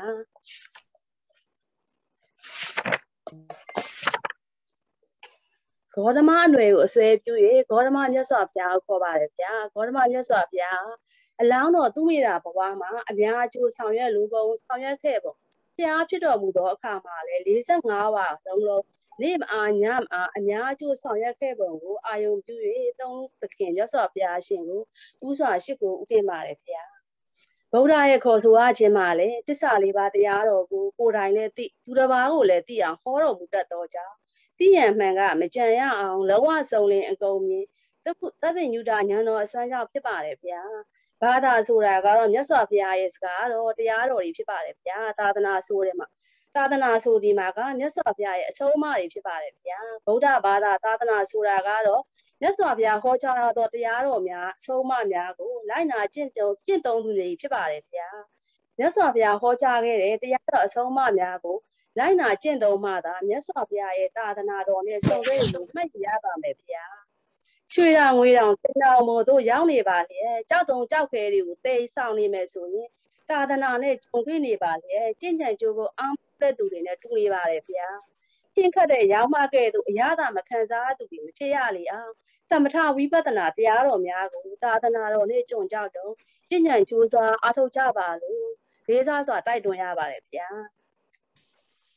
ဗုဒ္ဓမြတ်တပည့်တော်တို့ဗုဒ္ဓမြတ်စွာဘုရားရှင်ဟာတက်ရှိထင်ရှားရှိစဉ်45ဝါကာလပတ်လုံးဟောကြားခဲ့တဲ့ဗုဒ္ဓဝဇ္ဇနာများကိုပြိဋိနိဗ္ဗာန်ပြုပြီးနောက်ရေးသားမှတ်တမ်းတင်ခဲ့တဲ့တရားတော်တွေကတော့ဝိနည်းပိဋကတ်အဘိဓမ္မာပိဋကတ်နဲ့သုတ်တနာပိဋကတ်ဆိုပြီး၃မျိုးခွဲခြားထားပါတယ်ဗျာ၎င်းပိဋကတ်၎င်းတို့ကိုလည်းပိဋကတ်၃မျိုးလို့ခေါ်ပါတယ်ဗျာဝိနည်းပိဋကတ်က5ကျမ်းအဘိဓမ္မာပိဋကတ်က9ကျမ်းသုံးတနာပိဋကတ်က38ကျမ်းထည့်သွင်းဖော်ပြထားပါတယ်ဗျာစုစုပေါင်း49ကျမ်းဖြစ်ပါတယ်ဗျာပိဋကတ်3ပေါ်ဟာဓမ္မခန္ဓာအရေးအတွက်အားဖြင့်8400ရှိပါတယ်ဗျာသုတ်တံပိဋကတ်က2100ဝိနည်းပိဋကတ်က2100အဘိဓမ္မာပိဋကတ်က4200လို့ဖြစ်ပါတယ်ဗျာဗုဒ္ဓဝဆနာတရားတော်များကိုယဟန်ယောက်ျားယဟန်မိန်းမတို့လိုက်နာဆောင်ရွက်ရန်ဝိနည်းတိက္ခာပုံများပါဝင်တဲ့ဟောကြားဆုံးမချက်များကိုဝိနည်းလို့ခေါ်၍တန်ရှိတဲ့ဗုဒ္ဓဝဇ္ဇနာများကိုဓမ္မလို့ခေါ်ပါတယ်ဗျာဝိနည်းမှကျွင်းသောဓမ္မဝိစယအားလုံးကိုဓမ္မဟုခေါ်တဲ့ဖြစ်ဗုဒ္ဓဝဇ္ဇနာအားလုံးကိုဓမ္မဟုခေါ်ဆိုတဲ့ဖြစ်ယင်းဓမ္မမှာလည်းအဘိဓမ္မာတရားတော်များအကျုံးဝင်ရရှိပါတယ်ဗျာယခုအခါမှာတပည့်တော်တွေပိဋကတ်တော်များကိုလေးလာပူဇော်နေရခြင်းမှာပရိယတ္တိသာသနာတော်ကိုထိမ့်သိမ်းဆောက်ရှောက်လာကြတဲ့တန်ဃာတော်များ၏ကျေးဇူးတရားအလွန်ပင်ကြီးမားလှပါတယ်ဗျာဗုဒ္ဓမေတ္တရဏံအဉ္ဉံလက်ထိဓမ္မောမေတ္တရဏံအဉ္ဉံလက်ထိတန်ဃောမေတ္တရဏံအဉ္ဉံလက်ထိတရားတန်ဃာမတပါအခြားခိုးခွဲရမရှိမြတ်စွာဘုရား၏တရားတော်များကိုနားလေသဘောပေါက်အကောင်းကျိုးအကောင်းကျိုးကိုနားလေသိရှိရသဖြင့်တရားမြင်မှဘုရားမြင်တယ်ဆိုတဲ့သဘောဟာအဓိပ္ပာယ်ရှိလာပါတယ်ဗျာမြတ်စွာဘုရားတပ္ပိညုတဉာဏ်တော်ဖြင့်ဘုရားဖြစ်လာပြီးနောက်ကိုးကွယ်စည်းကပ်ရအောင်၍တရားကြောင့်သာဘုရားဖြစ်လာရသည်သိရှိရတော့ကြောင့်ဘုရားတည်တော်မှာတရားကိုသာကိုးကွယ်အားထားရဖြစ်သည်ဆုံးမထားပါတယ်ဗျာတရားတော်များကိုတန်ဃာတော်များကထိမ့်သိမ်းလာ၍ယခုတပည့်တော်တို့ယတနာတစ်ပါးကဲ့သို့သိမြင်ရတော့အခါတန်ဃာတော်ရဲ့ကျေးဇူးတရားကြီးမားလာပုံနားလည်ရပါတယ်ဗျာ ဒီကုလသနာတုတ်တော်မှာဒီကနေ့ကတိလက်ခန္ဓာဝကပါဠိတော်မှာ၅ခုမြောက်တုတ်မှာကုလသနာတုတ်ကိုပူဇော်ရခြင်းဒီယခုပြစ္ဆုတ်ပံနဲ့တန်တရားအတွက်အစလည်းအဆုံးကောင်းခြင်း၃ပါးနဲ့ပြည့်စုံသောတရားတော်ဖြစ်ပါတယ်ဗျာအစရဲ့ကောင်းခြင်းမှာဈာနာယုံမြင်အပူကင်းခြင်းပြည့်စင်သောကြောင့်တရားပိတတ်ဘုရားမြတ်ကိုစီးကပ်ပါတယ်ဗျာ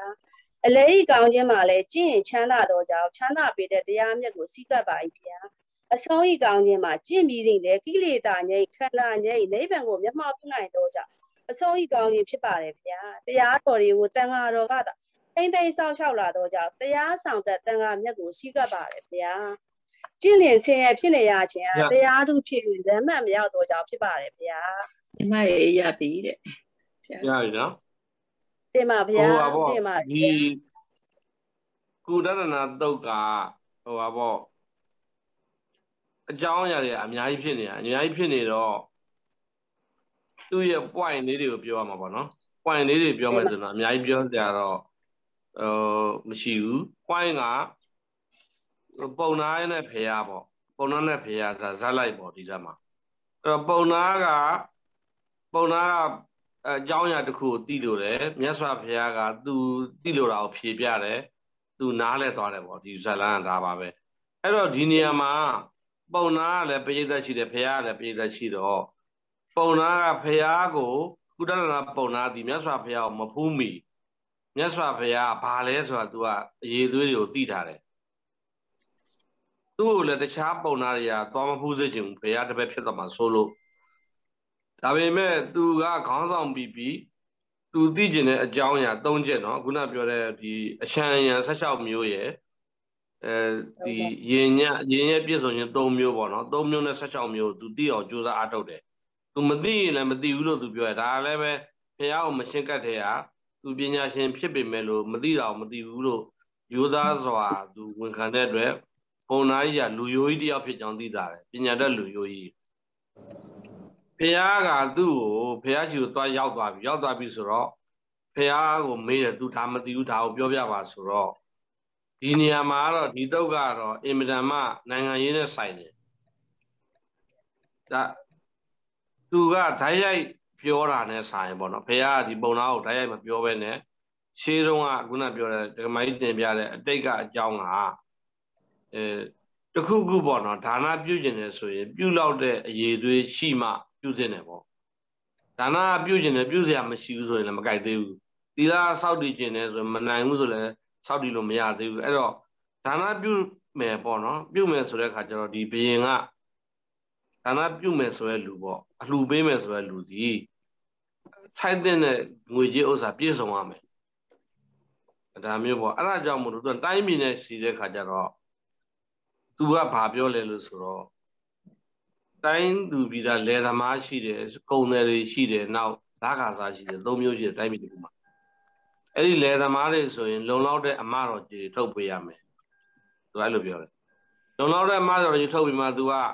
ဒီသီးနှံတွေကိုဝယ်နိုင်မယ်ဆေးအခုခေတ်နဲ့အများကြီးဆိုင်တယ်နိုင်ငံရေးရပါတော့အခုခေတ်ဘယ်နိုင်ငံပဲဖြစ်ဖြစ်ပေါ့နော်တိုင်းပြည်ကလယ်လုပ်တဲ့လူတွေတောင်သူလယ်သမားတွေကိုလုံလောက်အောင်ထုတ်မပေးဘူးအတိုးတွေအများကြီးတောင်းနေတယ်တိုင်းသူပြည်သားထွက်တဲ့အကောင့်ပွဲသီးနှံတွေကိုချော်စေးပေါ့စေးနဲ့ဈေးကွက်တွေပြည့်နေဆိုလို့ရှိရင်ဒီတိုင်းပြည်ကမကြီးဝါနိုင်ဘူးဘယ်နိုင်ငံဘယ်ကဘာကြီးဘယ်တောင်းမှပဲရှိမကြီးဝါနိုင်ဘူးဒါကြောင့်အမေရိကန်တို့ဥရောပတို့ဆိုလို့ရှိရင်တောင်သူလယ်သမားတွေနဲ့ပတ်သက်ပြီးတော့လုံလောက်တဲ့facility တွေပေါ့နော်ဒီတမ်းမြေဩဇာတွေငွေတွေအကုန်လုံးလုံလောက်ပေးတာရှိတယ်ဒါကြောင့်မလို့သူတို့ပြည်ကတောင်သူလယ်သမားတွေကအရင်ချမ်းသာတယ်ဆင်းရဲနိုင်ငံဟိုသမ ्या ဒါတွေမဖြစ်စည်းနိုင်ဘူးဒါတစ်ချက်ချိုးရင်းတယ်ဒုတိယအချက်ကကုန်တယ်တွေရှိတယ်ဒီစီးပွားရေးလုပ်တဲ့လူတွေမှာအရင်ဒီအတိုးနှုန်းဘယ်လောက်နဲ့ပေးတယ်လဲဒီလူတွေအရင်ဒီစားနိုင်အောင်ဆက်ယုံနေအလို့ယုံနေအများကြီးရှိတဲ့နိုင်ငံတိုင်းမှာပေါ့ဆင်းရဲနိုင်ငံတွေအဲ့ဒီနိုင်ငံကကုန်တယ်တွေအပေါ်မှာသူတို့အုပ်ချုပ်တဲ့တိုင်းပြည်ကလူတွေအစိုးရတွေကဘယ်လောက်ထိလိုက်လျောမှုပေးလဲဘယ်လောက်တည်းဖွင့်ထားတယ်ပိတ်ထားလဲစသည်ပေါ့နော်ဒီကိစ္စတွေမှာလည်းပဲဆင်းရဲချမ်းသာတဲ့နိုင်ငံတွေဒီအမြဲတမ်းအရေးကြီးတယ်ဒီကိစ္စတတိယချက်ကလခါစားဒီလခါစားတွေကိုလည်းလခါဘယ်လောက်ပေးတယ်လဲဒီလုံလောက်အောင်ပေးတယ်လားမဟုတ်ရင်လက်စားမှုတွေပေါ်လာပြီးတော့တိုင်းပြည်အဲ့သုံးခုဒီမှာပြောရတယ်ဒီထဲမှာ အဲ့ဒါတွေအကုန်လုံးတိုင်းပြည်ချမ်းသာမှာပေါ့မငြိမ်မသက်ဖြစ်နေရင်တိုင်းပြည်မငြိမ်မသက်ဟိုနာဘုံဘကွယ်ဒီနာအဲ့လိုမျိုးတွေဖြစ်နေလို့ရှိရင်ဟိုနာသဘုံထားဒီနာသဘုံထားဖြစ်နေရင်ဒီဒါနတွေပြုရတဲ့ကိစ္စဒီရစ်ပူဆိုတဲ့ကိစ္စတွေကမအောင်မြင်နိုင်ဘူးအကယ်၍အဲ့ဒါတွေအကုန်လုံးအစိုးရပိုင်းပြည်သူပိုင်းကတယောက်နဲ့တယောက်ကြည်ပြူသွားလက်တွဲလိုက်လို့အစဉ်ပြေသွားတယ်ဆိုလို့ရှိရင်တိုင်းပြည်ငြိမ်းချမ်းသာပဲဆိုရင်ဒါနအမှုတွေလည်းပြုနိုင်တယ်သီလမှုတွေလည်းပြုနိုင်တယ်ဆိုပြီးတော့ပြောပြီးတော့အလိုလျောက်ဒီပရိသတ်ကအစိုးရရဲ့ပရိသတ်ဖြစ်သွားတဲ့အကြောင်းကိုသူကပြောတာပေါ့နော်အဲ့ဒါတိုင်းပြည်သားဟွာပြောတဲ့အခါကျမှခုနလိုဟိုရစ်ပူဇော်မှု၃မျိုးကိုလည်းလောက်ပါတာရင်းညက်တာမလားပေါ့ဒါကတော့နောက်ဆုံးဖရာတရားသွားရောက်တာပေါ့လေဟိုမလူမီလည်းစိတ်ချမ်းသာမယ်လူနေစေလည်းစိတ်ချမ်းသာမယ်လူပြီးတော့လည်းစိတ်ချမ်းသာမယ်ဆိုတာဟုတ်ဒါပြည့်စုံခြင်း၃မျိုးပြောတာပေါ့အချမ်းရံကတော့အခုနလူတွေပေါ့တိုင်းပြည်ရဲ့အခြေခံလူဒန်းစားတွေကုန်တယ်လူဒန်းစားတွေလက်ကာစားတွေအားလုံးကိုသူ့အတိုင်းအတာနဲ့သူကွက်တိကြအောင်အစိုးရ management လုပ်နိုင်တယ်ဆိုလို့ရှိရင်ဒီတိုင်းပြည်ကအလုပ်ဖြစ်ပြီပေါ့ဒါစီးပွားရေးအကြောင်းပြောပြတာလောကီကြီးပွားရေးအကြောင်းပြောပြတယ်ပြောသူသဘောကျသွားတယ်နောက်ဆုံးကြတဲ့ခါကျတော့ဒီလောကီကနေပြီးလောကုတ္တရာအကြောင်းပြောတယ်လောကုတ္တရာအကြောင်းကတော့ခုနဥစဉ်တို့တာမညပရသမပြခဲ့တဲ့အတိုင်းပဲအကုန်တူတူပဲနောက်ဆုံးတော့ဒီလောကုတ္တရာအပိုင်းကိုပြောတဲ့အခါမှာဟိုပထမတော့လောကီကစားရတာသူလိုချင်တဲ့အပိုင်းကိုလည်းဘုရားအဖြေပေးလိုက်တယ်နောက်ပြီးတော့လောကုတ္တရာအပိုင်းကိုလည်းပြောလိုက်တဲ့အခါမှာသူတရားနာတယ်တရားနာပြီးတော့သူကသောတာပန်ဖြစ်သွားတယ်အဲ့တော့ဒီတုတ်မှာလောကီပိုင်းကိုလောကုတ္တရာပိုင်းကိုပြီးပြည့်စုံအောင်မြတ်စွာဘုရားပြောထားတယ်တရားနာတဲ့ပုဂ္ဂိုလ်နဲ့သိလို့တဲ့ပုဂ္ဂိုလ်ကလည်းရိုးသားတယ်အရေးသေးပြည့်တဲ့ပုဂ္ဂိုလ်ဖြစ်နေတယ်အဲ့တော့မိမိတို့ကပြန်ကြည့်မယ်ဆိုရင်ဆရာတဆူကိုရှင်းကတ်တဲ့ကမှာရိုးသားခြင်းရဲ့အရေးသေးပြည့်ခြင်းရဲ့ကိုယ်ကရှိရမယ်နော်မရှင်းကတ်မီကနေပြီးတော့ဒီဆရာရဲ့ဘာလဲဆိုတော့နားလည်တာဒါကအခုခေတ်လူတွေရောခြေတုံးကတော့ဒီတရားဓမ္မတွေကဘုန်းကြီးတွေကြည်ညိုတယ်ဆိုလို့ချင်းအဲ့ဒီဘုန်းကြီးတွေသွားတာလာတာကိုကြည့်ပြီးတော့ဒီတန်ဃာတော့ဒီတန်ဃာတွေကဘယ်တိုင်းသာဒီကျင့်ဝတ်သက်ခါနဲ့ပြည့်စုံလဲစာတတ်လည်းမတတ်လဲဆိုတာတွေကိုဟိုခံမှန်းနိုင်တယ်လို့ပြောတယ်ဥပမာတခါတည်းကျတချို့တရားဓမ္မတွေကပါဠိနဲ့ဘုန်းကြီးကိုမေးလိုက်တဲ့ကဘုန်းကြီးတွေကပါဠိလွဲနေတဲ့ကပြင်နိုင်တဲ့ဘာတော့ရှိခဲ့တယ်ပကံခေတ်ကဆိုရင်အဲ့လိုပဲဒီကြည်ညိုတဲ့လူကအစင်းမြင့်တယ်ဘုန်းကြီးကလည်းမြင့်သွားတာပဲကြည်ညိုတဲ့လူကနေရင်ဘုန်းကြီးမှလိုက်နေသွားတာဥပမာဆိုပါစို့ကွန်းစားတယ်ဆိုပါစို့တချို့လူတွေကကွန်းစားတယ်ဘုန်းကြီးကကတ်မစားရဆိုမှတချို့လူကအဲ့ကွန်းရတုံးနဲ့ကိုရောငယ်လေးတွေကိုလှမ်းပစ်ပေးလိုက်တယ်ကိုရောကလှမ်းဖမ်းပြီးစားတာတွေကြည့်ပြီးတယ်တေချာကတ်တဲ့စင်မဟုတ်သူကနဲ့သူတော့ဟုတ်နေရပဲသူကဘုန်းကြီးတို့လည်းရော့ဆိုကိုရတော့လှမ်းပြတယ်ဟိုကဖတ်ဖမ်းပြီးတော့စားရတယ်သူ့တကာသူ့ဘုန်းကြီးတော့ကြိုက်နေရအဲ့ဒါအစင်ကတော့အဲ့လိုမျိုးပေါ့နော်လူတွေကကြည်ညိုတာအစင်မြင့်လာဘုန်းကြီးနေကိုမနေရဘူးသူကသူမြင့်အောင်ကိုနေကိုနေရမှာအဲ့လိုမျိုးရှိတယ်အဲဒါကြောင့်ဒီခုနကုတ္တရဏပုံနာကြီးဟာသူကိုနိုင်ကကိုကမှဘုန်းကြီးရဲ့အစင်မမြင့်ကိုအရင်ကနေပြီးတော့သိထားတယ်သူမသိတော့မသိဘူးလို့ပြောတယ်မေးတယ်မြတ်စွာဘုရားကလောကီလောကုတ္တရာဆုံးအောင်သူသိလို့တဲ့အချက်လေးပဲဖြေတယ်နောက်တစ်ခါအပူဆောင်းအနေနဲ့လည်းပဲလောကုတ္တရာကိုထည့်ပေးလိုက်တယ်ရိုးသားမှုအခြေခံတဲ့အတွက်ဒီပုဂ္ဂိုလ်ကြီးဟာဆုံးကပ်ပြီးတဲ့ခါကျတော့သောတာပန်ဖြစ်သွားတယ်အဲ့တော့ဦးဇင်းတို့ကမှတ်ချက်ချလိုက်မယ်ဆိုရင်တော့ကိုယ်ကွယ်တဲ့ခါမှပြည့်ဆိုတော့ကိုယ့်ဘက်ကနှစ်ချက်လိုအပ်တယ်အရေးသွေးပြည့်တဲ့လူဖြစ်ရမယ်တစ်ချက်ကနှစ်ကရိုးသားမှုရှိရမယ်အဲ့နှစ်ချက်ပြည့်ရင်ကိုယ့်ဘက်ကလုံလောက်ပြီကိုယ့်ဘက်ကဆရာတော့ကောင်းအောင်ရှာရမယ်အဲ့ဘက်ကဆရာကလည်းအရေးသွေးပြည့်တဲ့ဆရာလောကီလောကုတ္တရာအတွက်ကိုယ့်ရဲ့ဘဝကိုလမ်းညွှန်နေတဲ့ဆရာအောင်မှချင်းကပ်တဲ့နဲ့တကယ်လို့လမ်းညွှန်နေတဲ့ဆရာမတွေ့ခဲ့ဘူးဆိုလို့ရှိရင်လည်းပဲတန်ခါကုံအာယုံပြုပြီးတော့ဟိုဘယ်လိုပဲဖြစ်ဖြစ်ကြည်ညိုနိုင်အောင်ပေါ့လေဖရာလောင်းစိတ်ဓာတ်ထားပြီးတော့ကြည်ညိုလို့ရပါတယ်ဟိုဦးဇင်းတို့ပြောနေတဲ့အတိုင်းဦးဇင်းစကားတော့မဟုတ်ပါဘူးဗဒ္ဒန္တဘောဓိပတ္တနဲ့ဗဒ္ဒနာပြောဒုက္ခတွေလည်းအများကြီးရှိတယ်အခုခေတ်မှာနော်အဲ့လိုဗဒ္ဒနာဘောဓိပတ္တဗဒ္ဒနာပြောဒုက္ခတွေတွေ့ရင်လည်းပဲဘယ်လိုပဲဖြစ်တန်ခါကုံအောင်ပြုပြီးတော့မဖြစ်အောင်ဖရာလောင်းစိတ်နဲ့ကိုကြည်ညိုမယ်ဆိုရင်တော့တန်ခါတဏကိစ္စမီတော့ကြည်ညိုရဒါပေမဲ့ကိုယ်စိတ်ကကိုယ်ကအဲ့လောက်မမြင်သေးဘူးဆိုရင်ဒါမျိုးလဲကြည်ညိုဖို့ကတော့တိတ်မလွယ်ဘူးဒါပေမဲ့ဘယ်လိုပဲပြောဦးဇင်းတို့ဘက်အပိုင်းကနှစ်ပိုင်းဆရာတကာပြည့်စုံမှသာနဲ့ပြည့်စုံတဲ့သာသနာတော်ကြီးကိုတည်ဆောက်နိုင်မှာဖြစ်တဲ့အတွက်ကိုယ်အပိုင်းနဲ့ကိုယ်ပေါ့နော်ဆရာတကာပြိုင်တဲ့ပွဲပဲဆရာဘက်ကလည်းမရှုံးအောင်တကာဘက်ကလည်းမရှုံးအောင်ဆရာတကာပြိုင်ပြီးတော့သာသနာတော်ကြီးကိုလက်တွဲသွားကြမယ်ဆိုလို့ရှိရင်တော့ကိုကြုံရာ ကိုမီယာတာနာတော်ကြီးမှာအကောင်းဆုံးကိုကဖြစ်မှာပဲအခုကုဒရဏပုံနာကြီးလို့ပေါ့နော်ဒါကြောင့်မလို့ဘာပဲပြောအ ਨੇ ဆုံးတော့ဥစဉ်တော့မျှော်လင့်ပါတယ်ဖရာသာသနာနဲ့တွေ့ရတဲ့အခါမှာနောင်ဘာကဘာတွေနဲ့တွေ့ရမယ်ဥစဉ်တော့မသိဘူးအခုအချိန်ကလည်းအကောင်းဆုံးအချိန်ပဲဘာဖြစ်လို့လဲဘလောက်ပဲဘာတွေပဲဖြစ်နေကိုယ်အနေနဲ့အကောင်းဆုံးစိတ်ထားမွေးနိုင်အကောင်းဆုံးအချိန်ပဲနော်ဒီလူစွမ်းကောင်းဆိုတာပေါ့နော်အချိန်နဲ့အလုပ်ကိုအကောင်းဆုံးပြအောင်အသုံးချနိုင်တဲ့လူကလူစွမ်းကောင်းပဲအချိန်နဲ့အလုပ်ကိုအကောင်းဆုံးအသုံးမချနိုင်ဘူးဆိုရင်ဘလောက်ပဲခက်ကောင်းဘလောက်ပဲခက်ဆိုဒါလူစွမ်းကောင်းမဟုတ်ဘူးဥမာမိုးကုတ်ဆရာတော်ဘုရားကြီးတို့ဆိုလဲကဘာစီကြီးဖြစ်နေတဲ့အခါလေဆရာတော်ကြီးတို့ကဘာစီကြီးဖြစ်နေတဲ့အခါမှာတကယ်မိုးကုတ်ဆရာတော်ကြီးလို့ဖြစ်လာအောင်သူတို့ခေတ်ကာလကြီးကသူပြအုပ်ချုပ်တဲ့ကာလကြီးပြည့်နေတဲ့ကာလကြီးမှာအချိန်နဲ့အလုပ်ကိုအကောင်းဆုံးဖြစ်အောင်အသုံးချသွားတဲ့အတွက်လူစားကောင်းဖြစ်သွားတာပဲဦးဇင်းတို့ကလည်းပဲအခုခေတ်ကြီးလည်းမကောင်းဘူးဆိုပေမဲ့နောင်ရောကောင်းမှာလားဆိုတာရှိသေးတယ်ခေတ်ကတော့ဒီလိုပဲကိုလိုချင်တဲ့ကိုနှစ်တဲ့အတိုင်းဒါခေတ်မျိုးကတော့ဘယ်တော့အခါမှမရဘူးဒီလိုပဲရိုးနဲ့ပဲခေတ်ကြီးတစ်ခုလုံးဘွားကြီးတစ်ခုလုံးကသူအသက်ကြီးသွားတာပဲဒါကြောင့်မို့လို့ဒါတွေဒီခေတ်တွေဒီကာလတွေတဲ့ဦးဇင်းတို့ကအချိန်နဲ့အလုပ်ကိုအကောင်းဆုံးအသုံးချနိုင်တဲ့ဗုဒ္ဓဘာသာကိုးကွယ်တဲ့သူတွေဗုဒ္ဓဘာသာဥဆောင်တဲ့သူတွေဆရာတွေတကားတွေ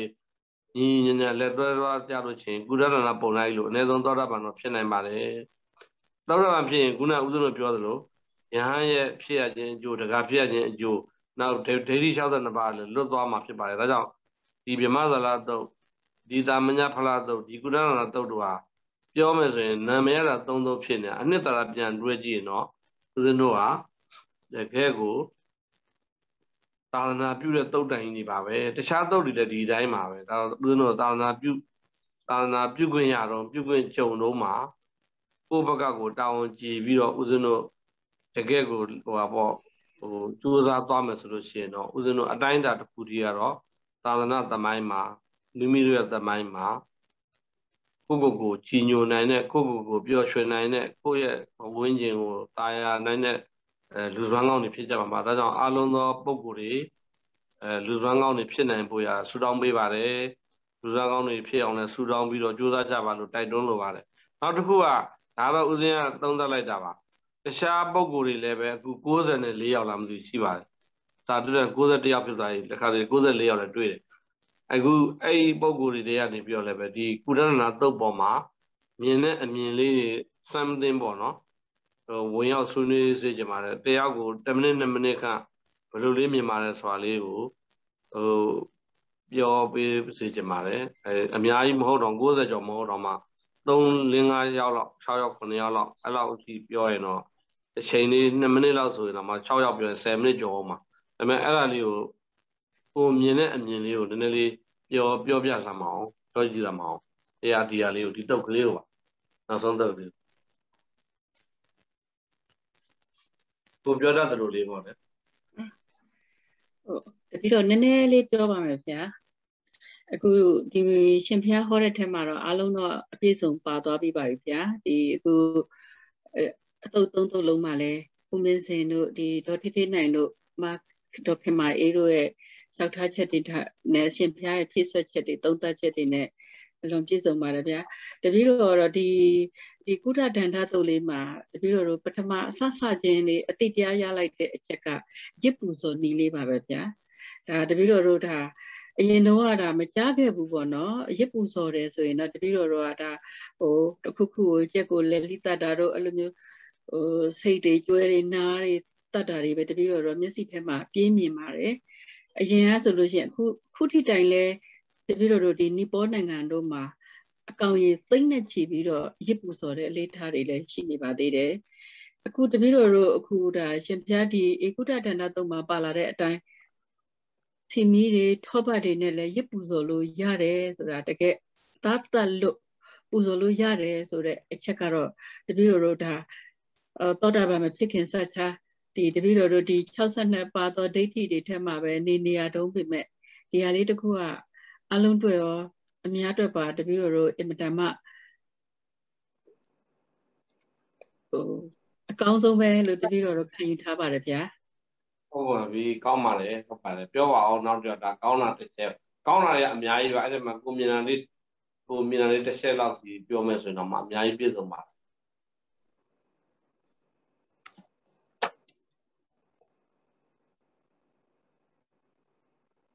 နောက်တစ်ယောက်လောက်ပြောပြကြပါရှင်ပြောပါအောင်ကိုအမှန်တမ်းကောင်းတဲ့တုတ်ကြီးမို့လို့ပါဒီတော့ပြပါဗျာကုဒတန္တာတုံးမှာပြီးတော့ပြောခွင့်ပြပါဗျာကုဒတန္တာတုံးကြားပါရဲ့လားဗျာကြားပါတယ်အခုတော့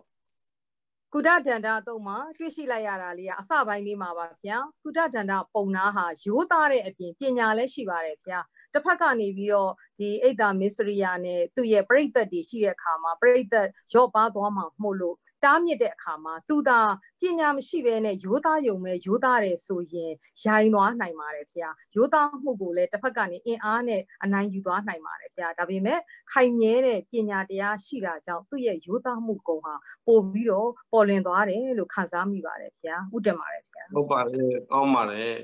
အမှန်တန်ကောင်းတဲ့ပိုက်ပါပဲအဲနောက်တစ်ယောက်လောက်လေးပြောပြနိုင်အောင်မလားဓမ္မဗျာတပည့်တော်အမြင်လေးရှောက်တင်ပြသည်ဗျာဒီကုလတဏ္ဍတုတ်မှာပတ်သက်ပြီးတော့အနည်းချုပ်ကလေးအနေနဲ့တပည့်တော်မြင်လိုက်တာတော့ကုလတဏ္ဍတုတ်မှာမိမပင်မြင့်မြတ်တဲ့ပုဂ္ဂိုလ်ဖြစ်စေကမူမိမပင်သီလတွေမိမပင်ကောင်းသည်ဖြစ်စေကမူကုသိုလ်တရားတွေမိမပင်လှုပ်စီစေကမူအမိကောင်းကလျာဏမိတ္တာကောင်းမမီဝဲရပဲနဲ့မှန်ကန်သောလမ်းကြောင်းပေါ်မှာမလျှောက်နိုင်ပါကအချင်းကြီးဖြစ်တဲ့အကြောင်းလေးကိုလည်းတပည့်တော်သဘောပေါက်သွားပါတယ်ဗျာဥတင်ပါတယ်ဗျာဟုတ်ကဲ့ဒါလည်းပဲသူကဒီပညာရှိကိုရှင်းကပ်တတ်တဲ့စိတ်နှလုံးတော့လိုတာပေါ့နော်သူကအလုပ်တစ်ခုလုပ်မယ်ဆိုရင်သူကပညာရှင်တွေကိုတိုင်ပင်တာဟုတ်ပညာရှင်တွေကိုတိုင်ပင်တာပညာရှင်ရဲ့စကားကိုလည်းဒီခုနပုံနာကြီးကအဲ့လေရှင်ဘရင်ကပေါ့နော်သူကလိုက်နာတာလည်းရှိတာပေါ့နော်ငါရကောရင်တော့ဒီဥစ္စာလွဲသွားနိုင်တာပေါ့နော်အဲ့ဒါလေးလည်းကောင်းပါလေဟုတ်ကဲ့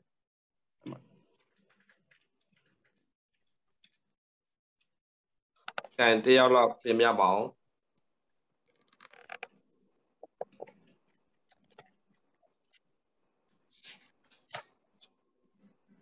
တင်ပြပါအောင်တယောက်လောက်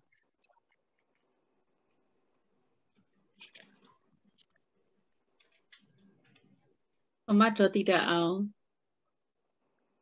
ဟယ်လိုတစ်ချက်လောက်တင်ပြပေးပါရှင်အော်ဟုတ်ကဲ့ဦးကြီးမော်ရဲ့ဦးကြီးမော်တင်ပြပါရှင်တော့ဗျာ